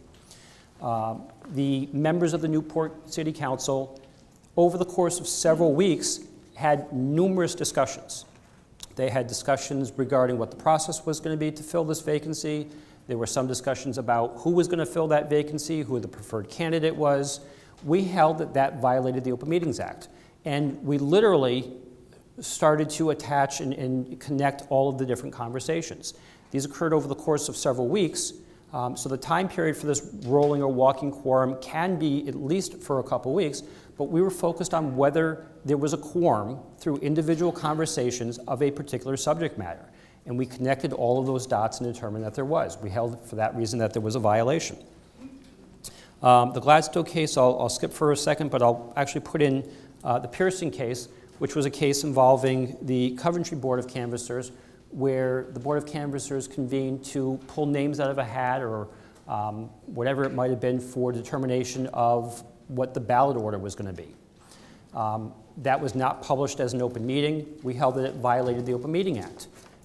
There was a public body, there was a quorum of the public body, and they were taking collective action. Okay? It wasn't necessarily the conventional or the traditional type of action where there was a vote, but they were pulling names out and determining the ballot order. The public had a right to witness that. We have a case from many years ago where the public body was just paying bills. The public had a right to do that. There was some sort of action. So anytime you have a quorum of the public body collectively discussing something or taking action, either at one meeting or through a series of meetings, and that could be over the course of several weeks or even months, that implicates the Open Meeting Act. We get a lot of questions about talking about what I just talked about, but translating it into the media world or the electronic world. Facebook, text messaging, take your pick on whatever other types of electronic communications are out there. All the rules that we just talked about apply for the same exact situation, regardless of whether or not it's in live conversation or an electronic conversation. Okay, so if you can't do something live, one-on-one, if we can't talk about it through a series of meetings, you can't talk about it through a series of electronic meetings or electronic communications. The one exception is what's up here, which is that you can use electronic communications. I shouldn't say the one exception. The first exception is that you can talk about, through electronic communications, when to schedule a meeting. Okay, that's it. Not what's going to be discussed at the meeting, only the scheduling of that meeting. That can be done electronically. The Warwick School Committee case is arguably, I'm not sure how best to describe it, arguably another one of the exceptions. That was a case where the school committee was talking with its attorney outside the public purview, following a Superior Court decision issued by then Justice Frank Williams, by Superior Court Justice Frank Williams. We held that conversations with the public body amongst and between its attorney did not violate or implicate the Open Meeting Act. Now, we're very careful to say that these are communications from the public body to the attorney and from the attorney to the public body members, not amongst the public body members. Now, that may be exempt under a different exemption, but those don't fall within this attorney-client type of discussion that was the subject of Justice Williams' decision. The other exceptions for electronic communications, if you're on active military duty, you can participate by electronic means, or if you have a disability and you can't otherwise participate during the meeting, you can participate through electronic means. If you fall into the latter category, the Governor's Commission on Disabilities has certain rules and procedures you have to follow. I think that there's a form that has to be also filled out. Make sure you comply with that, or at least know about that and research what has to be done, because there are certain things other than just saying you have a disability. And then listservs. Listservs, we have held, do not violate the Open Meeting Act. A listserv is basically where information is just sent out to the public body. Let's say the town clerk or the town council president just sends an email out to the entire body. Well, that by itself does not violate the Open Meeting Act. Okay? Think about why. Talk about the analysis that we just went through. You've got a quorum, the email is being sent out to the entire public body. Certainly they're a public body, but there's no meeting. Okay? There's no collective discussion of that topic. There's only one email going out to the entire public body. If members of the public body respond to that email, now you've got a collective discussion going on. Okay, so that first email doesn't violate it. The second email may very well violate the Open Meeting Act, so you need to be careful about that. And even if you're that person who's sending out that first email, you know, I've seen lots of situations where those emails say don't respond, that will violate the Open Meetings Act. Just be aware that once you hit send, you lose control of that, and inadvertently it may lead to a violation. Let's see, the Keegan case was a situation where there was a press release that was issued by the town. Not every action that's done by a town, I think those of you in town government certainly know this, is an action of the public body. There was a complaint filed in that case that there was a press release that was issued, and there was no meeting to authorize that press release being issued. Well, it wasn't the town council that was issuing the press release, it was the town manager or the town administrator that authorized that press release or issued that press release. Dinner or social events, okay? Again, you've got a quorum, you're a public body, but are you talking about collectively some subject matter or taking action that you have subject matter, that you have supervision, control, jurisdiction, or advisory power over? If you're all out to dinner and talking about some social events, the answer is no. If you're out to dinner and you're talking about town business, then the answer is yes, okay? The other little wrinkle with this is, you know, sometimes who is a public body gets a little bit confusing, and what's a quorum of a public body. You may have a situation where you're on the town council. Let's say the town council has 7 members, 4 being a quorum, but you're also on the finance committee, and the finance committee has 3 members. And 3 members who are all part of the finance committee meet to discuss finance matters. Well, obviously that's not a violation of the town council meeting. You don't have a quorum, but you do have a council. You do have a quorum of the finance committee. So you do also have to be aware not just of that parent body that you may be a member of, but the subdivisions and the subcommittees. So once the Open Meeting Act applies, once you meet those 3 threshold elements, the Open Meeting Act applies, all the provisions apply, and just like with the Access to Public Records Act, there's a presumption that your meetings have to be held in public.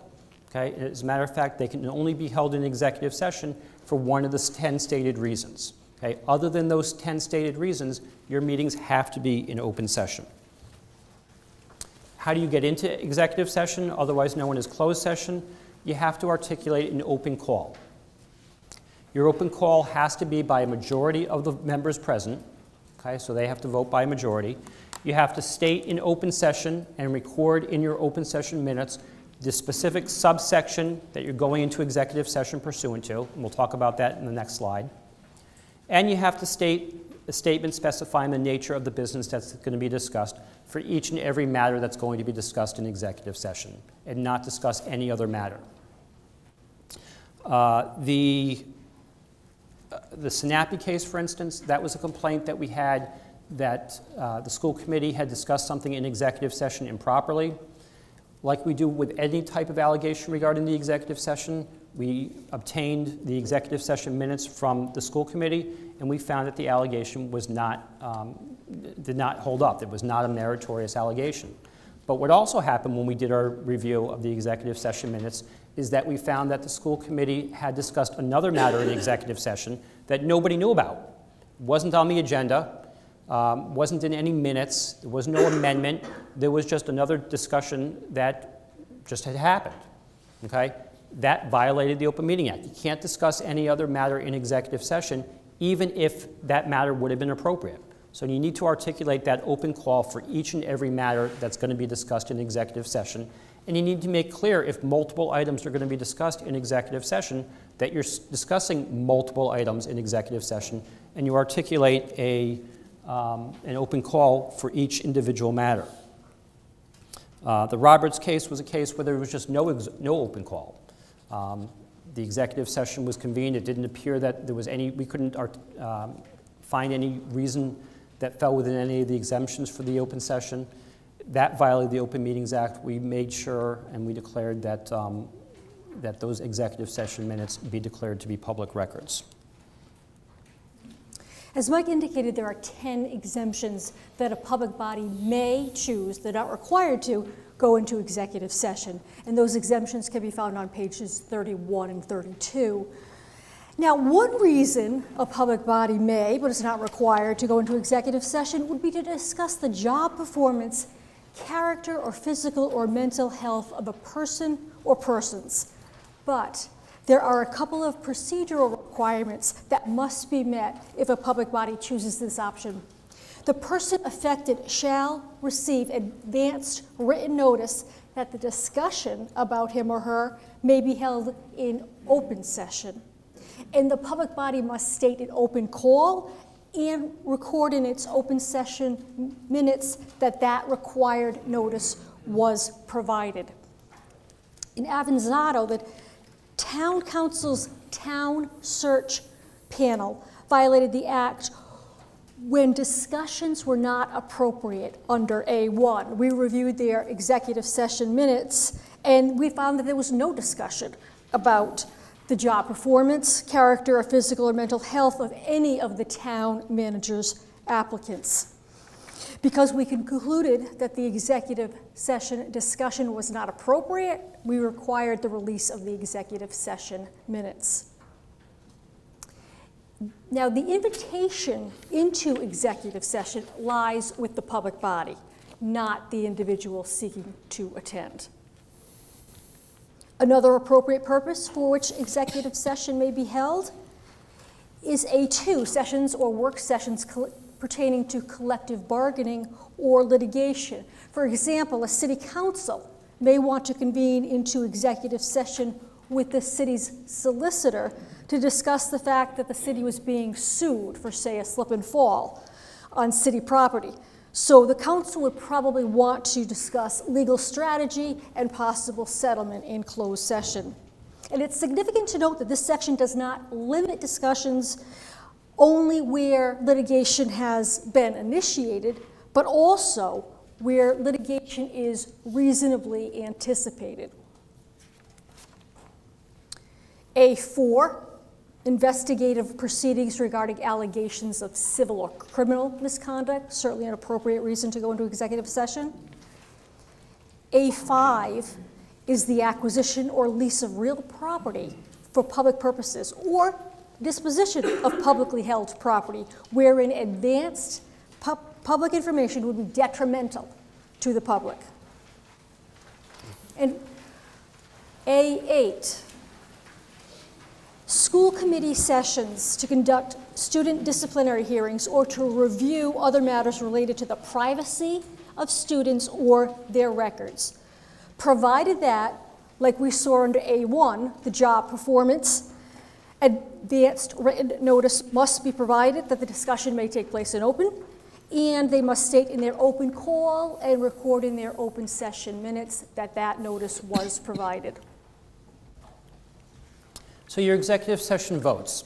Not every exception allows you to vote in executive session.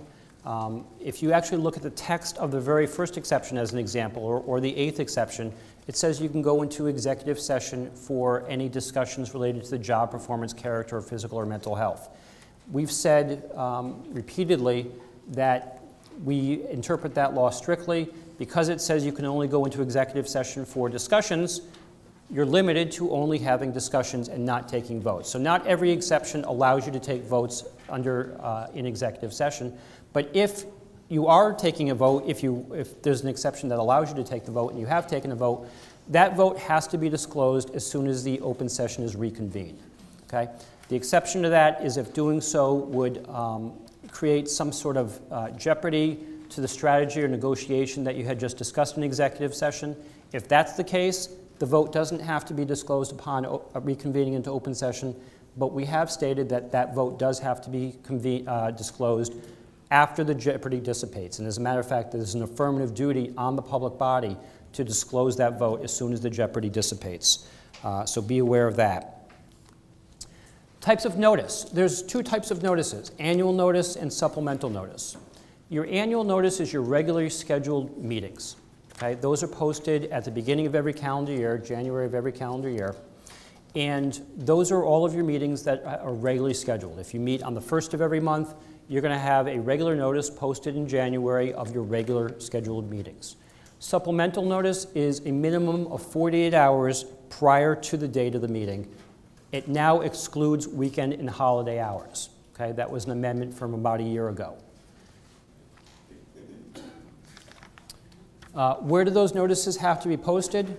3 locations, or a minimum of 3 locations: the principal office of the public body holding the meeting, if there is no principal office, at the location that the meeting is being held, 1 other prominent place within the governmental unit, and on the Secretary of State's website electronically. And I guess this is a good point to reemphasize that the Secretary of State's office, Stacy DeCola, has a table outside to answer any questions today regarding posting to their website, any types of those types of Secretary of State issues and posting requirement issues, the mechanics of it.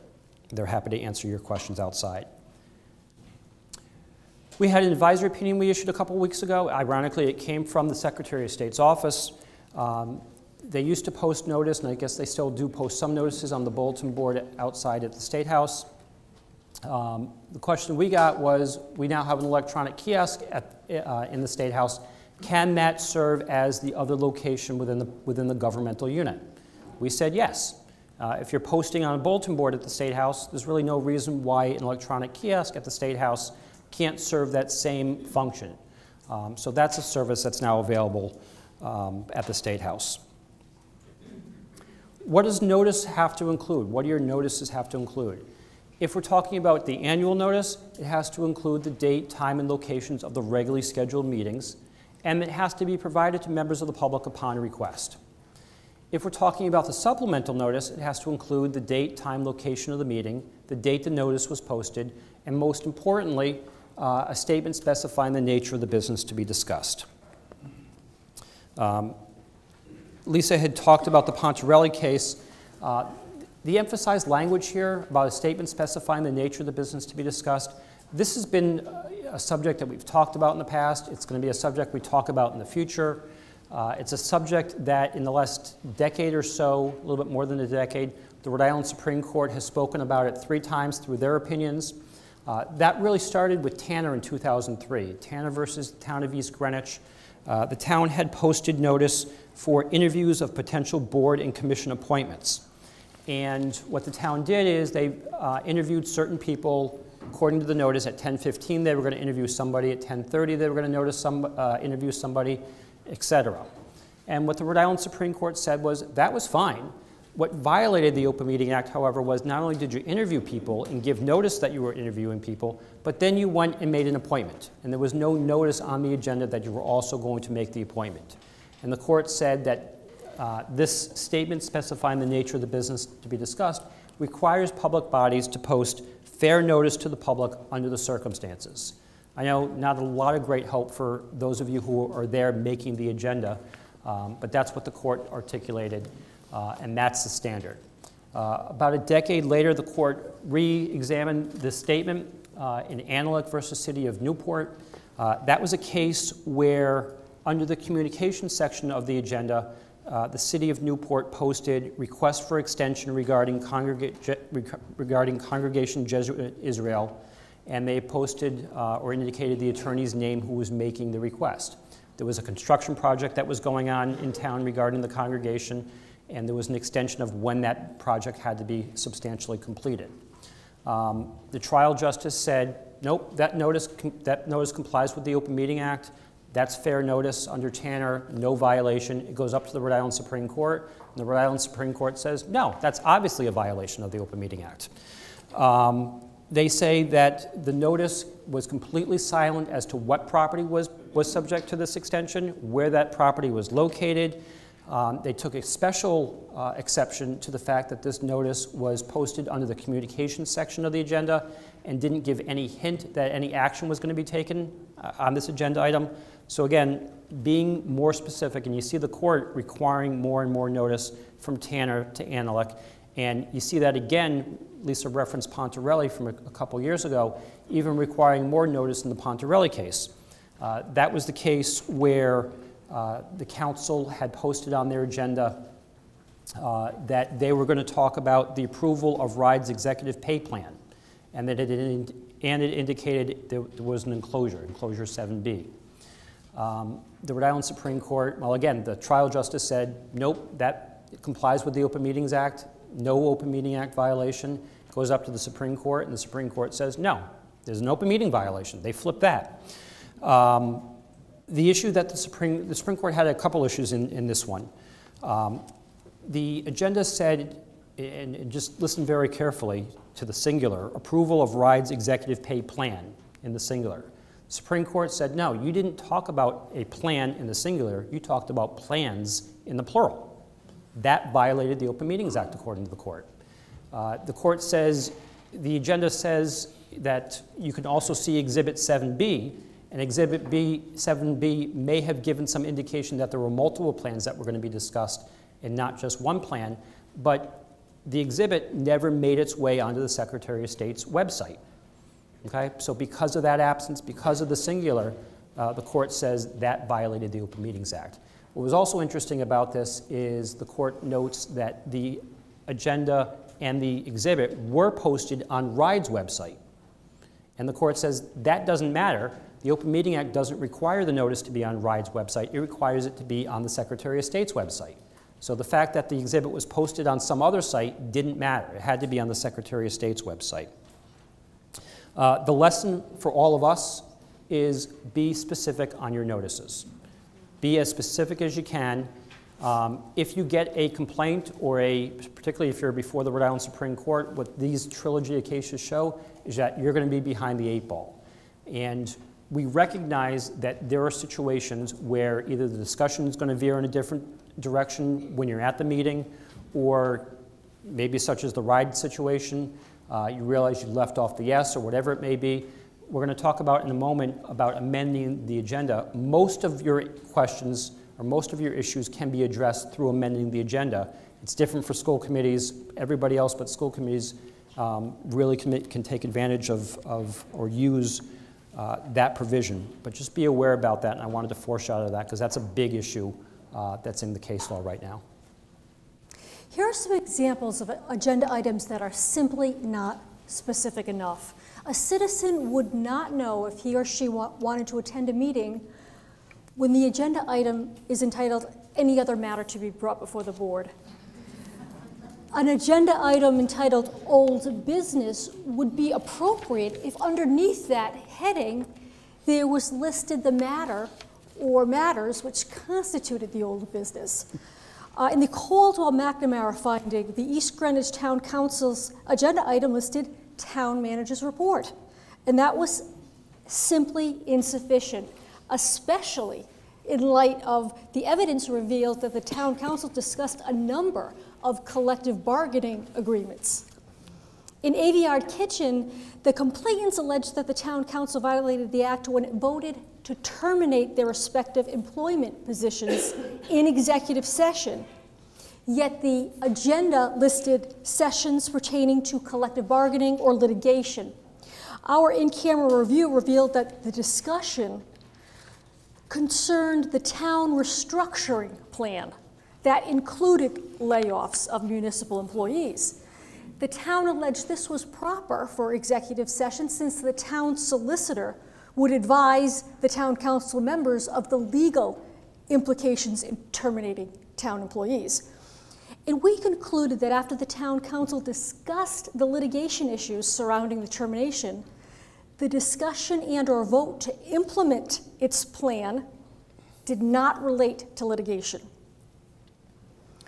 So there was a violation in that case as well. Now, your executive session notice, again, no boilerplate language like a placeholder. It has to be specific to each and every meeting. Identify each topic that you're going to discuss under each exemption and include a statement of each item to be discussed. Now, if the matter is publicly known, you need to provide a detailed statement. If a lawsuit, say, was filed, we have findings that indicate you must state the case name, not just litigation.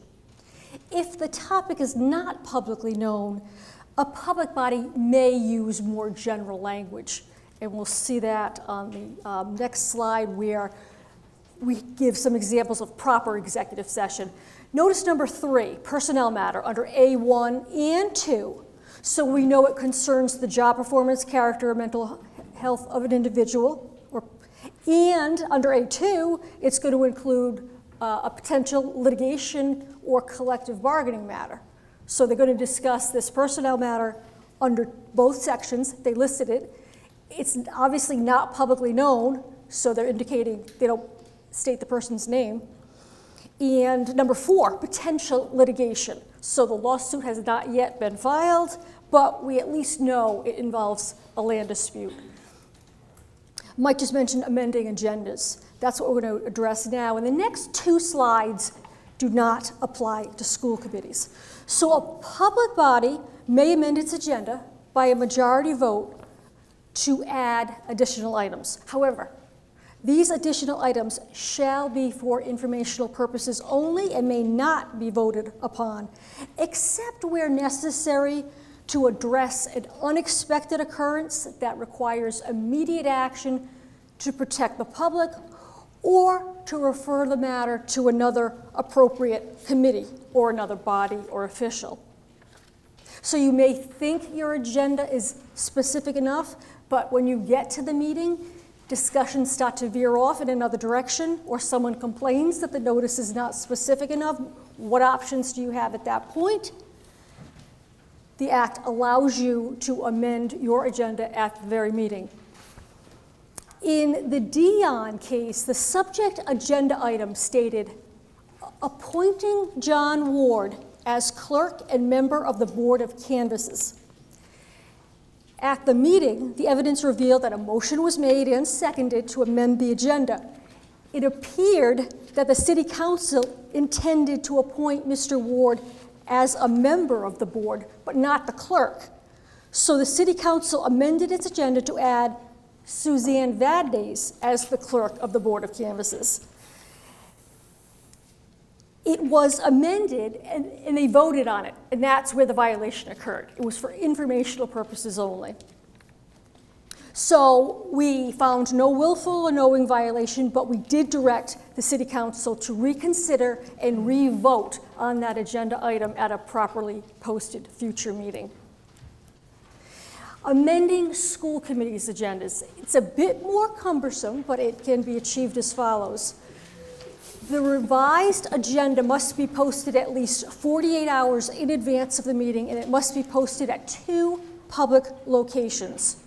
So what we take from that is school committees cannot amend their agendas at the very meeting.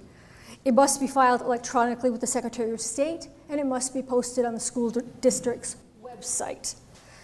As part of a legislative session quite a few years ago, there was that significant amendment which struck the provision that required school committees to publish notice in a newspaper of general circulation. This section of the Act has not been struck, but its applicability is very much in question at this point. Continuing with amending school committee agendas, there must be a formal process available to provide timely notice of the revised agenda to any person who has requested it, and that the school district has taken reasonable steps to make the public aware of this process. The original published notice must indicate that changes will be posted on the website, along with 2 public locations, and filed electronically with the Secretary of State. So one of the other areas where the Open Meeting Act differs depending on what public body you are is public comment. In this respect, it differs very small, very minutely. Public comment. Public bodies can respond to matters that the public brings up during public comment, even if those matters are not on the agenda. You don't have to amend the agenda. The public, during a noticed public comment period, can bring up any matter that they want during that public comment, and the public body can respond. That does not violate the Open Meetings Act. This is for comments that are initiated by the public. not by the public body. This does not allow the public body or members of the public body to initiate or bring up matters that are not on the agenda. If the public body wants to do that, or if members of the public body want to do that, they have a couple options. They can either put it on the agenda, they can amend the agenda subject to everything that Lisa just talked about right now. So there are ways for members of the public to get things on the agenda or talk about them at a public meeting, even if they're not initiated, but this is not one of them. This is only for members of the public and then members of the public body responding to that. We get a bunch of complaints every year also from citizens that a public body either limited their public comment or eliminated public comment or something along that line. The Open Meeting Act does not govern those situations. The Open Meeting Act expressly says that nothing requires a public body to hold an open forum session to entertain or respond to any topic, nor does it prohibit any public body from limiting comments. So you don't have to have an open comment. I recognize that a lot of public bodies do so, but if you're going to have that public comment, just make sure that you're following this and not initiating your own comments. If you're a school committee, the only difference here really is that under the Open Meeting Act, the request to speak by the member of the public has to be submitted in writing. That's really the only difference. Again, for informational purposes only, for both school committees and non-school committees, matters brought up during public comment cannot be voted upon. They can only be discussed. What do your minutes have to include? It's actually pretty bare-boned. Your minutes have to include the date, time, and place of the meeting, the members who are present or absent at a meeting, any votes that are taken at the meeting by individual member, how they voted, and any other relevant information that a member of the public body requests to be included in the minutes. Okay? The voting, if it's a unanimous vote, you can just indicate unanimous. That indicates how everybody voted. With respect to the last clause about any other information that a member of the public body wants to be included, please note that's that the public body wants to be included, or members of the public body want to be included, not members of the public. You certainly can include what members of the public want included. There's just no requirement under the Open Meeting Act that you do so. Where members of public bodies want certain things included in the minutes, we've held that they have to state so very specifically that they're invoking 42-46-7A. Okay, just saying I want this in the minutes doesn't expressly invoke that provision. So make sure you do it. If you want something included, make sure you expressly invoke that provision. Otherwise, and I recognize a lot of the minutes are much more detailed than what's included, but that's what is required to be included in your minutes. Disclosing your minutes. Let's start with that there's two different types of minutes. There's official minutes and unofficial minutes. Official minutes are those minutes that are approved by your public body. Unofficial minutes are obviously the minutes that have not been approved.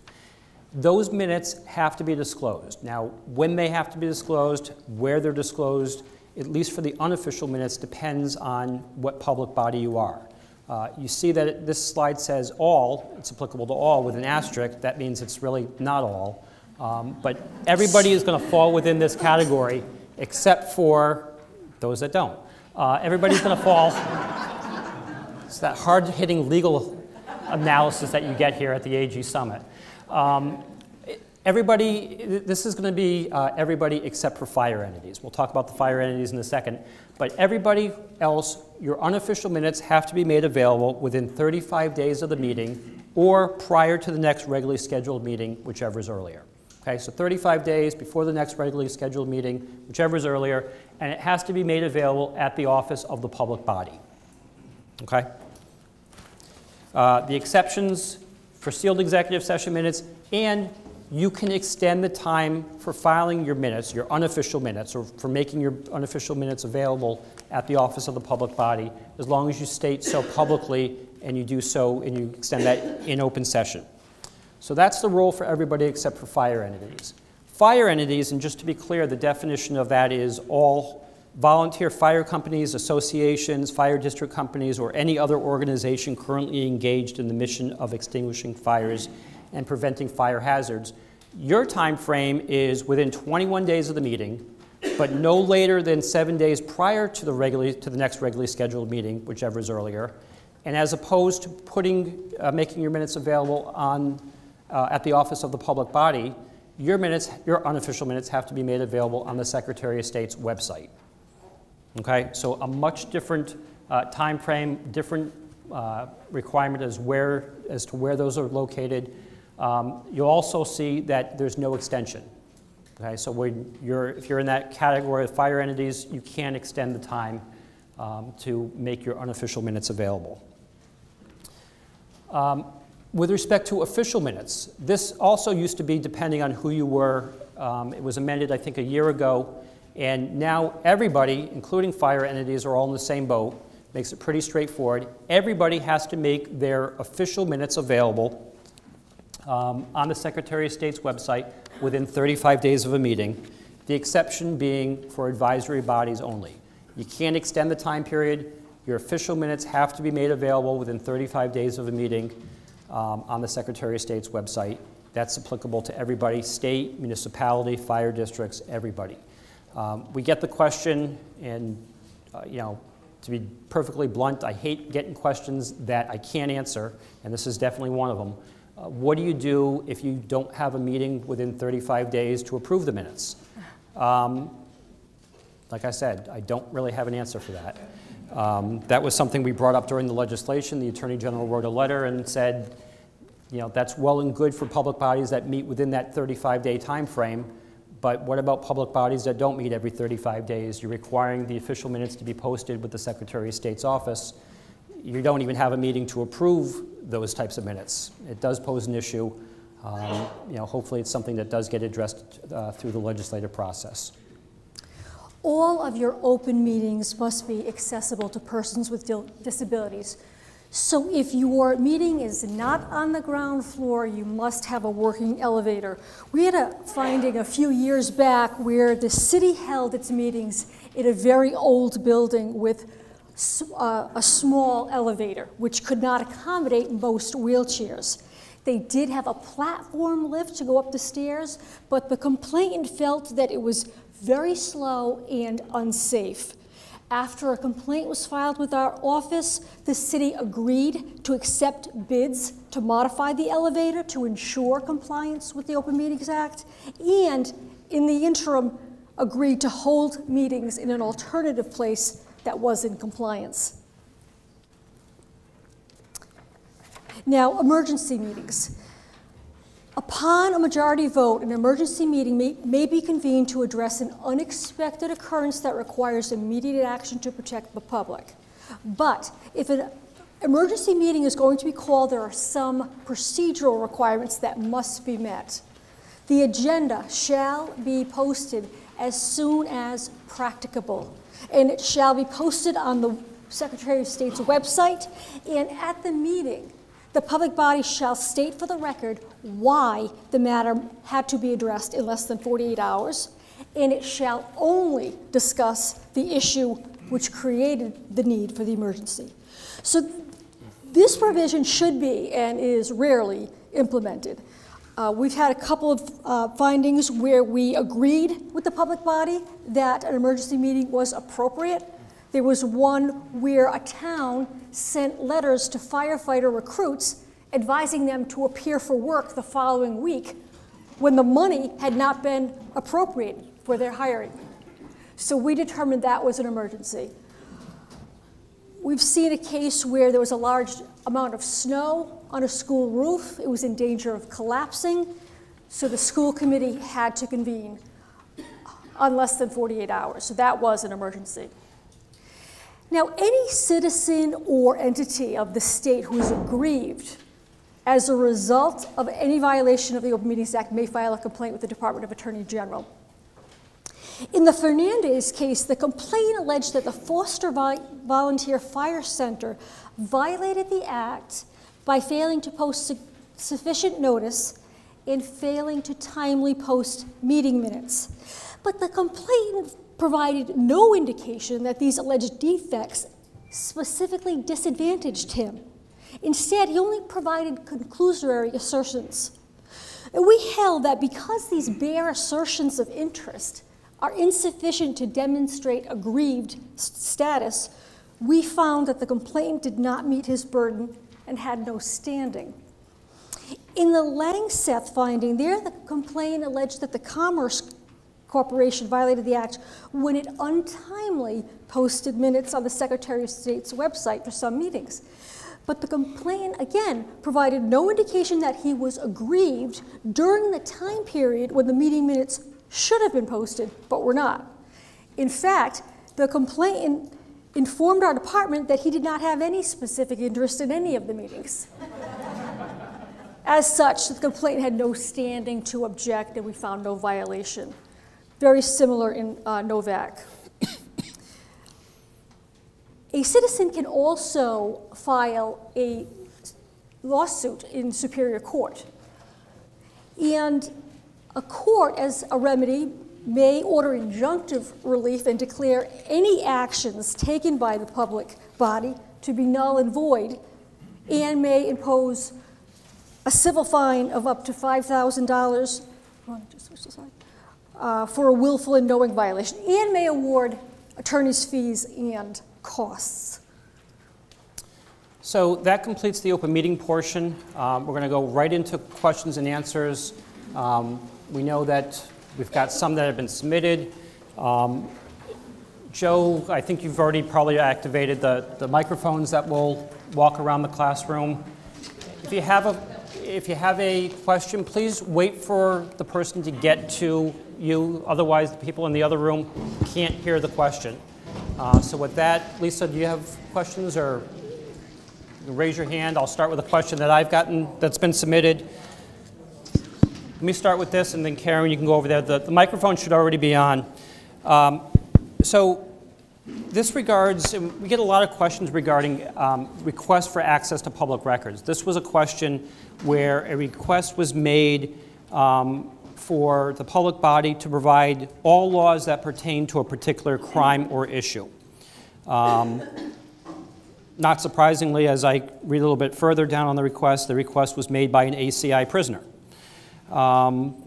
regarding legal advice. So, you know, the question then really hones into, okay, there was a request made to the Department of Corrections for all laws that pertain to a certain crime. Please provide me all documents that relate to this.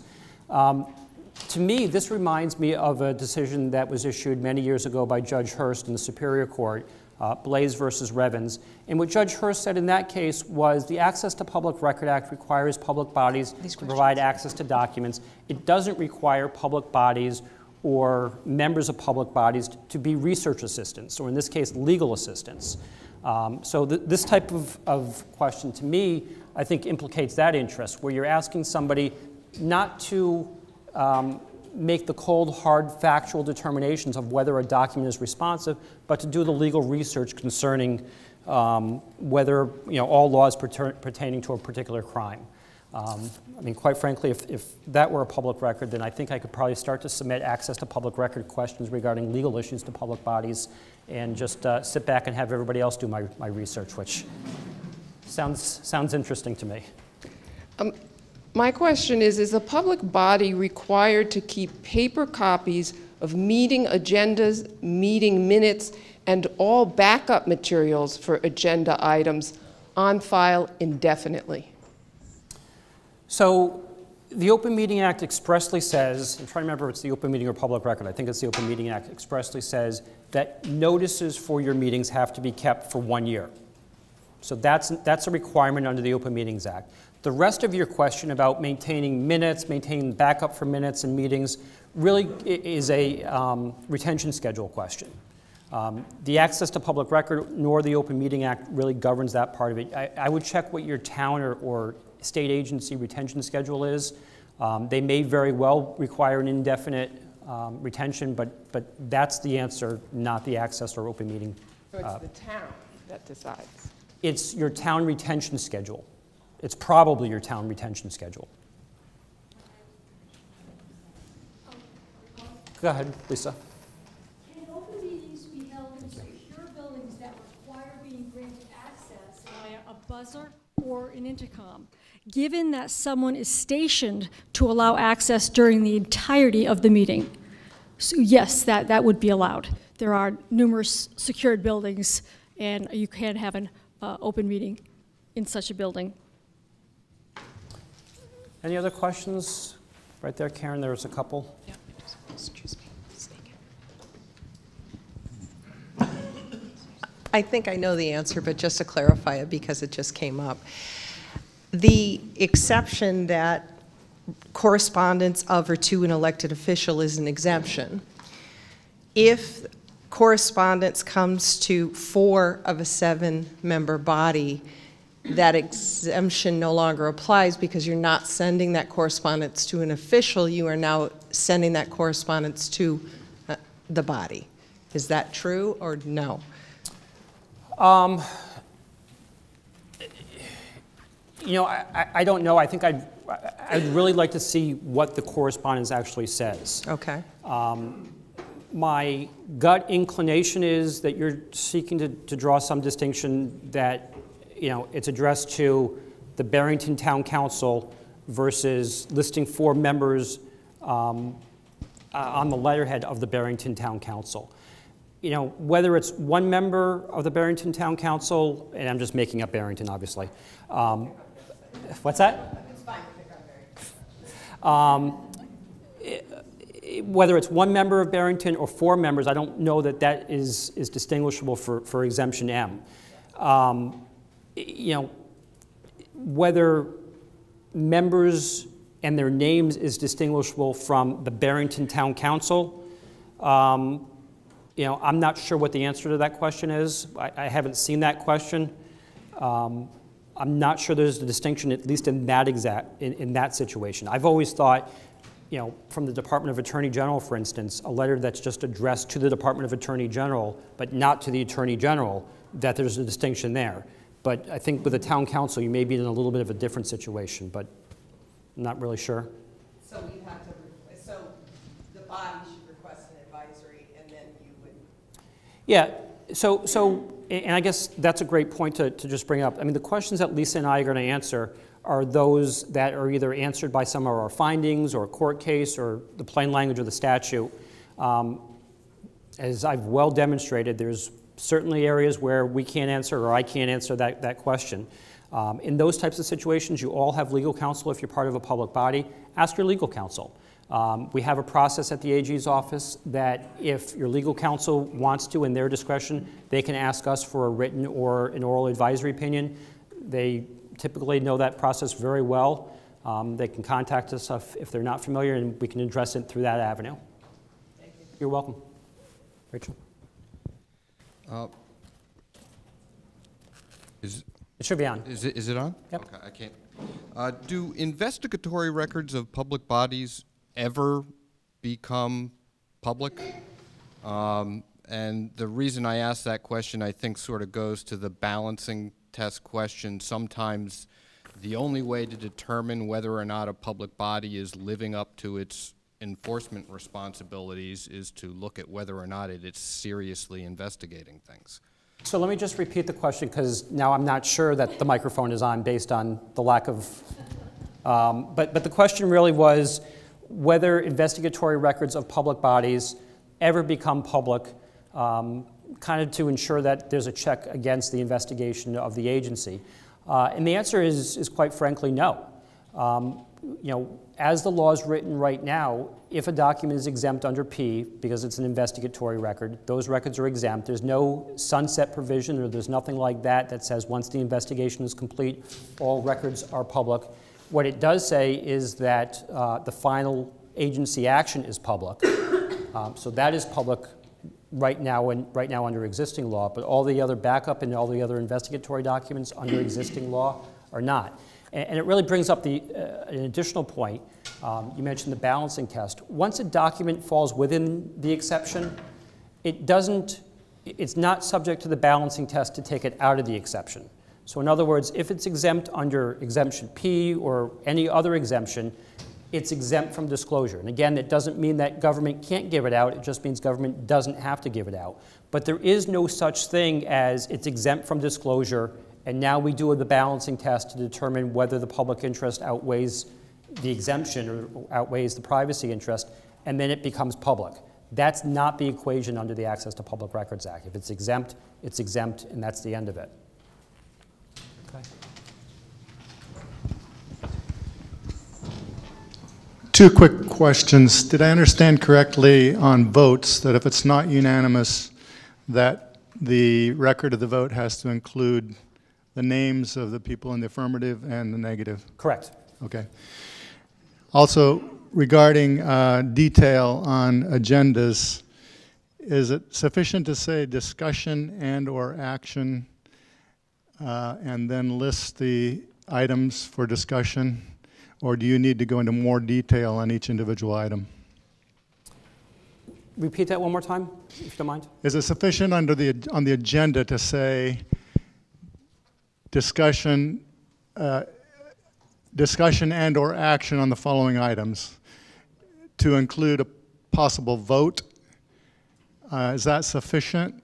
That should be sufficient. Okay. And we've said that that is sufficient. You know, I wouldn't just automatically through a boilerplate be saying that, but if you believe that there's any possibility that there's going to be action, you know, as we've stated, more notices is better. And if you just say discussion, you're going to be limited to just discussion. And no matter what public body you are, you can't amend the agenda to include an action item. Thank you. And quickly, executive session minutes. Who has access to them? Does a committee chair have access to previous executive session minutes? Yeah, you know, that's not really governed by the Open Meetings Act. It doesn't really talk about who has access to executive session minutes. It doesn't talk about executive session minutes expiring or becoming public at some point. So I think that that's really a question that's best left to the individual towns or bodies. Thank you. Okay. Lisa, do you have questions? Yes. This question comes from a college student. I am currently in the process of writing a case study about a dispute that took place between two jurisdictions. Over the course of the dispute, the counsels for the two jurisdictions met on several occasions in executive session. The dispute has since been resolved, but the executive session records remain sealed. Is there any possibility of having the documents unsealed? And if so, what would the procedure be? This is strictly for educational research purposes only. I think, as we indicated, executive session minutes, if you choose to seal them, remain sealed. As Mike indicated, there's no sunset provision. I think what you could do is reach out to the two jurisdictions, explain what you're doing, see if they'll unseal them, maybe just temporarily, but it's up to them. If they choose that they don't want to do that, they remain sealed. Go ahead, Karen.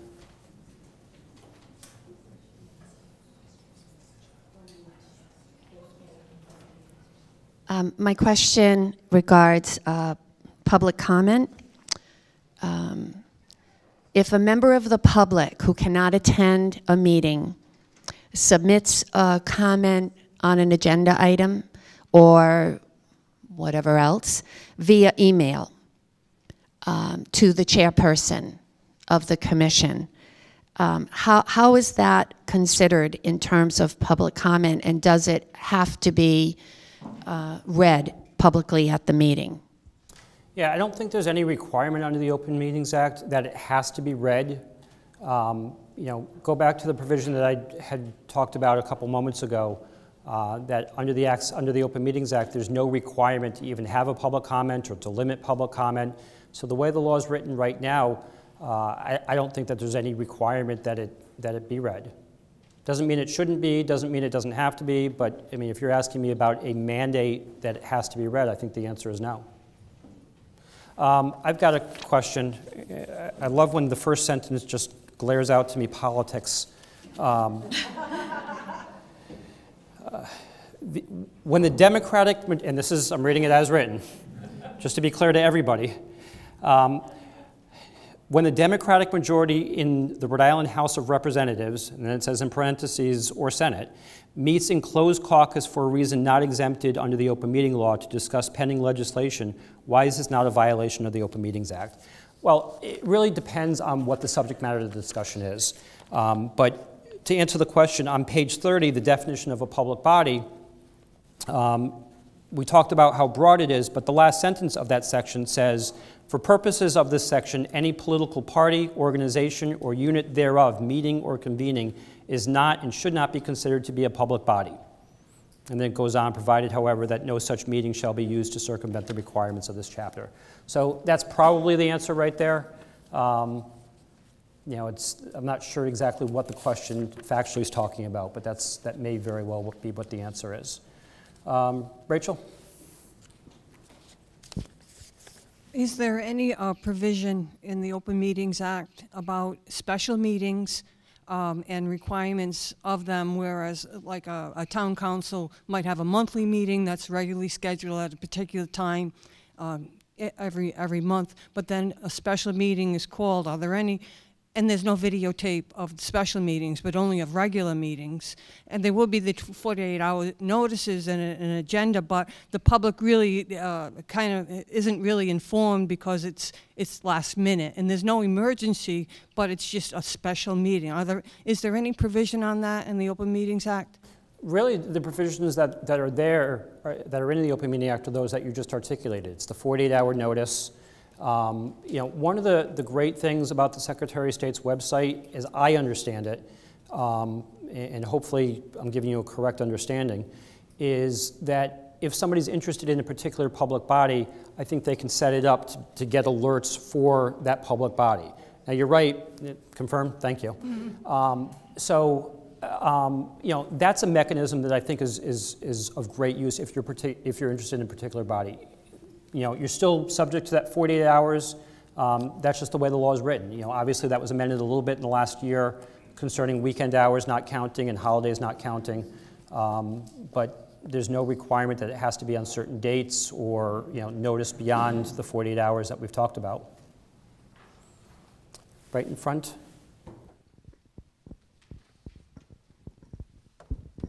Thank you.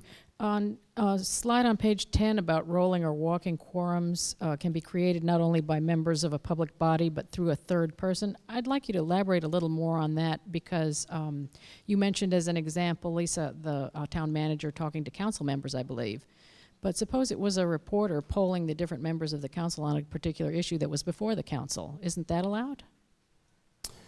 When does that turn into a quorum? Well, so, I mean, when we deal with these walking quorum issues, they get really fact-specific. And I referenced the one we had with Newport before where we're literally, you know, okay, what did you and I talk about? Okay, is that the same subject matter that you and somebody else talked about? They get very fact-specific. You know, if there's a reporter, the example of the third party is where that third party typically is being used as a conduit to convey information. So if, let's just say that 3 is a quorum, if you and I have a discussion and then you talk to the town manager and the town manager conveys, okay, this is what 2 members said to a third party, you know, then you've really circumvented the Open Meetings Act. That person's really been used as a conduit more than, you know, let's just take a hypothetical reporter situation where a reporter interviews you and I, this is what I think, and the reporter then goes to a third party, to a third member of the public body. Well, you know, these 2 members said this, what's your opinion on that? I see that factually different. You know, I'm not sure that there's a lot of substantive difference, but the intent is different. You're talking about not just a third party, but a third party that's outside the public body arena. So, you know, that's kind of the situation. We're looking for some situation, whether inadvertently or not, where the Open Meeting Act has been circumvented.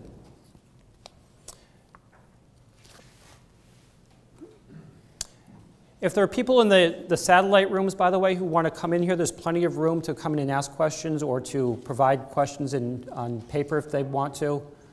We've got more people here with questions, but just want to invite other people in, obviously, also. All right, so my question is, as a public agency, as part of our procurement process, we obviously receive proposals from various companies. A lot of times when they submit their proposals, they label them as confidential and proprietary. And then once, sorry, did this cut out? Once we, you know, make our decision and award, a lot of times we then get requests for those proposal documents from either members of the public, but most often from other companies that bid on the same RFP. So my question then becomes is the agency under the exemption related to, you know, confidential, commercial, and trade secrets able to accept what those companies are labeling as proprietary and confidential, so that, you know, us as the agency doesn't get into the determination of what a company is considering confidential without understanding the nature of their business? Yeah, you know, I don't like to get into labels, but in your situation, the label I would think is relevant. I'm not sure that it's dispositive, but I think it's relevant. Mm-hmm. And the reason I say that is because under Exemption B, the Rhode Island Supreme Court's issued a couple cases, Convention Center Authority versus Providence Journal, or Providence Journal versus Convention Center Authority, and it lays out a test by which this type of confidential financial information is public or not public. Mm-hmm. And part of that test is whether the agency or the entity that has provided that information considers it public or would, in the ordinary course of business, make that available to the public.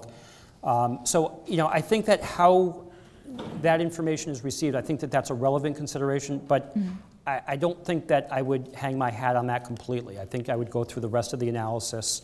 You know, I think it also depends what stage you are in the bidding process.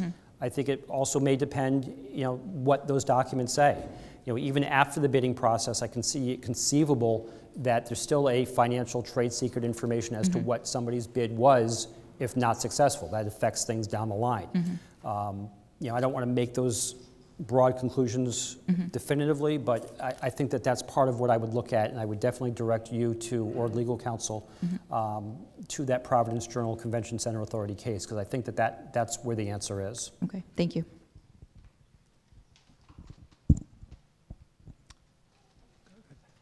You had addressed earlier the discrepancy or ambiguity between the requirement for filing, on the one hand, unofficial minutes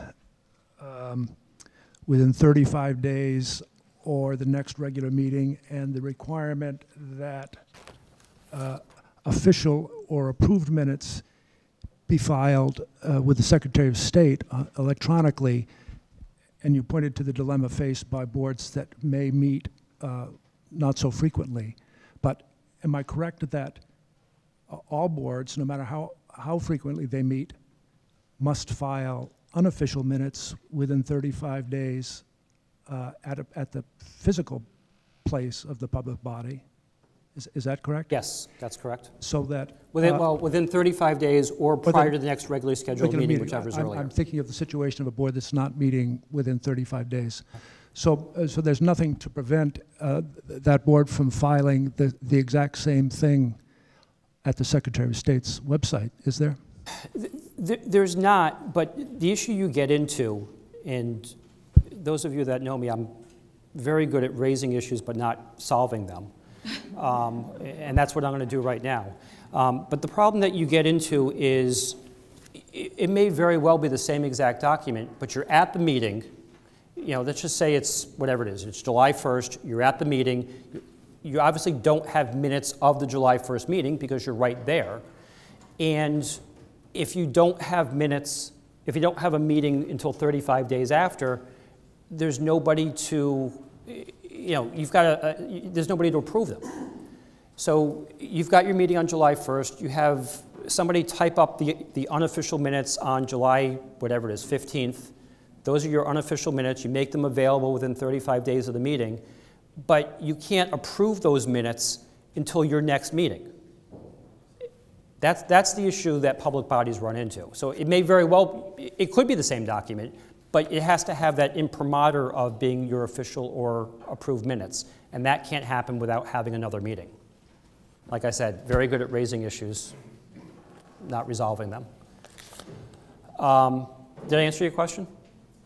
To the extent that I could? Yeah. As long as we're on the same page. Other questions? Right here in front, Rachel.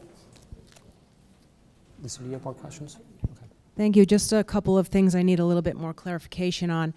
If a citizen emails a town council member with an APRA request and that town council member forwards the request on the behalf of the resident to the APRA official or the town clerk, is that an official APRA request?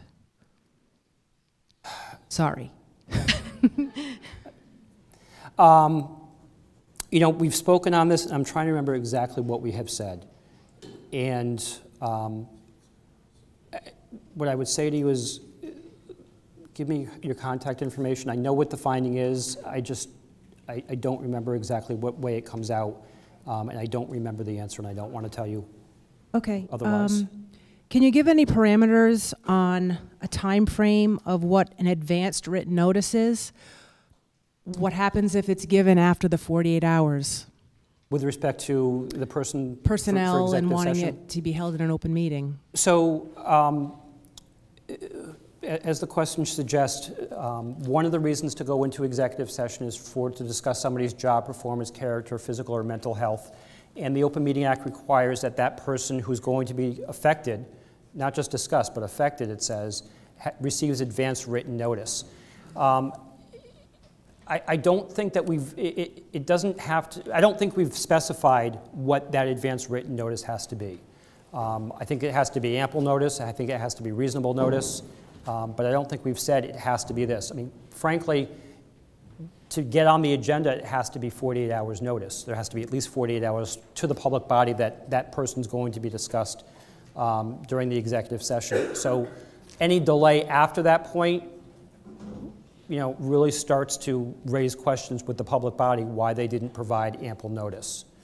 So if it was given, just say after the 48 hours and it was on the agenda as an executive session item, and after the 48 hours, the person to be discussed decided, oh, by the way, I want it in open session, during the meeting, they could actually add that item as a discussion topic to the open, as part of the open meeting during the meeting. Yeah, what I would do, because we have certainly have said that the person who's affected and receives the advance written notice can elect to have it in open session right up, you know, at the meeting. So I think you have to be a little bit careful on your executive session agendas not to say we're going to convene into executive session. And I think probably this is a good practice to get in for any executive session, because you don't know for any executive session that you're definitively going in. You may have a pretty good idea, but you don't know until you take the vote. To indicate that your agenda, to indicate on your agenda that you will seek to go into executive session or move to go into executive session, rather than saying definitively. There was a Superior Court decision that said exactly that many years ago. Sorry, just a few more. You had made a reference to an exhibit as part of an agenda. Is there any requirement for the backup materials for an agenda to be posted on the Secretary of State's website? I don't know of a requirement. You know, that really gets into how specific and how much fair notice do you have to give under the cases we talked about. You know, more notice is obviously better, but I don't know that, I think it's very possible that your agenda could be sufficient based on the language you put on the agenda as opposed to the attachments. Before you get to other questions, just a couple minutes remaining. Let me see if there are any other questions. There's at least one question right here. Why don't we get to some of the questions? And Lisa and I are happy to stay afterwards. We'll answer questions for everybody that still has questions, but I want to give everybody an opportunity to at least ask one question if they want to. And we'll probably just have time just for these one or two right here. Go ahead, please. One quick question. So if an APRA request was submitted for an item that really didn't need to be put on an APRA request, once it's put on an APRA request, you have to follow it through as if, yeah, I mean, once it's done, it's done. I mean, it really didn't have to be. It wasn't an item that needed to be put on an APRA request, but once it was put on it, I just thought at that point you would handle it as if it was. That's what I would do. Okay. I kind of made a little bit of a joke, but I'm sort of serious about it too. Once you get that APRA request, I would respond to it within 10 business days with some sort of response. Putting it aside and just saying this is not an APRA request, you're going to put yourself and your agency in jeopardy. It would be much preferable just to respond to it and provide whatever response there is within that 10 business day period. Some of the items coming through, it's not even necessary to put them on on the APRA request, but once it's done, it's done. They've invoked it, and you should follow the process through. Thank you. All right, let's just do the last question right here. Yes, I'm just wondering, if you have minutes and there is a tape recorder running and then the secretary does the minutes from the tape recorder or as she's there also, are you required to keep that tape? Or is that tape just for her use and you submit the minutes as you're supposed to and the minutes stand by themselves just fine? I wouldn't say that the tape is just for internal use only, because I think Lisa talked about a finding that we had where the tape was maintained and we said it was a public record. As to the question of whether or not the tape has to be maintained, That's the question. That's a retention schedule question. That's not an access to public record or open meeting question. There's nothing under either of those laws that requires the tape to be maintained, but there might be provisions under the retention schedule policies that require it to be maintained. At your town hall, you're saying? Exactly. So at that same town hall then, we have a unique situation, so you shouldn't be spending too much time on it. But if that same town hall, when you go to submit your minutes, tells you they don't want them, that they should only go to the Secretary of State, you were also already said that they should go to the public body, but they don't want them, is what I was told, or that I don't need to submit them, they're not taking them. Maybe that's a private conversation we need to have. I was just going to say, you confused me a little bit. Let's talk about it afterwards. And we can, okay, thank you. Appreciate Let that. me thank everybody for attending. Once again, if you're an attorney, make sure you get your CLE credits, your certificates, and thank you very much.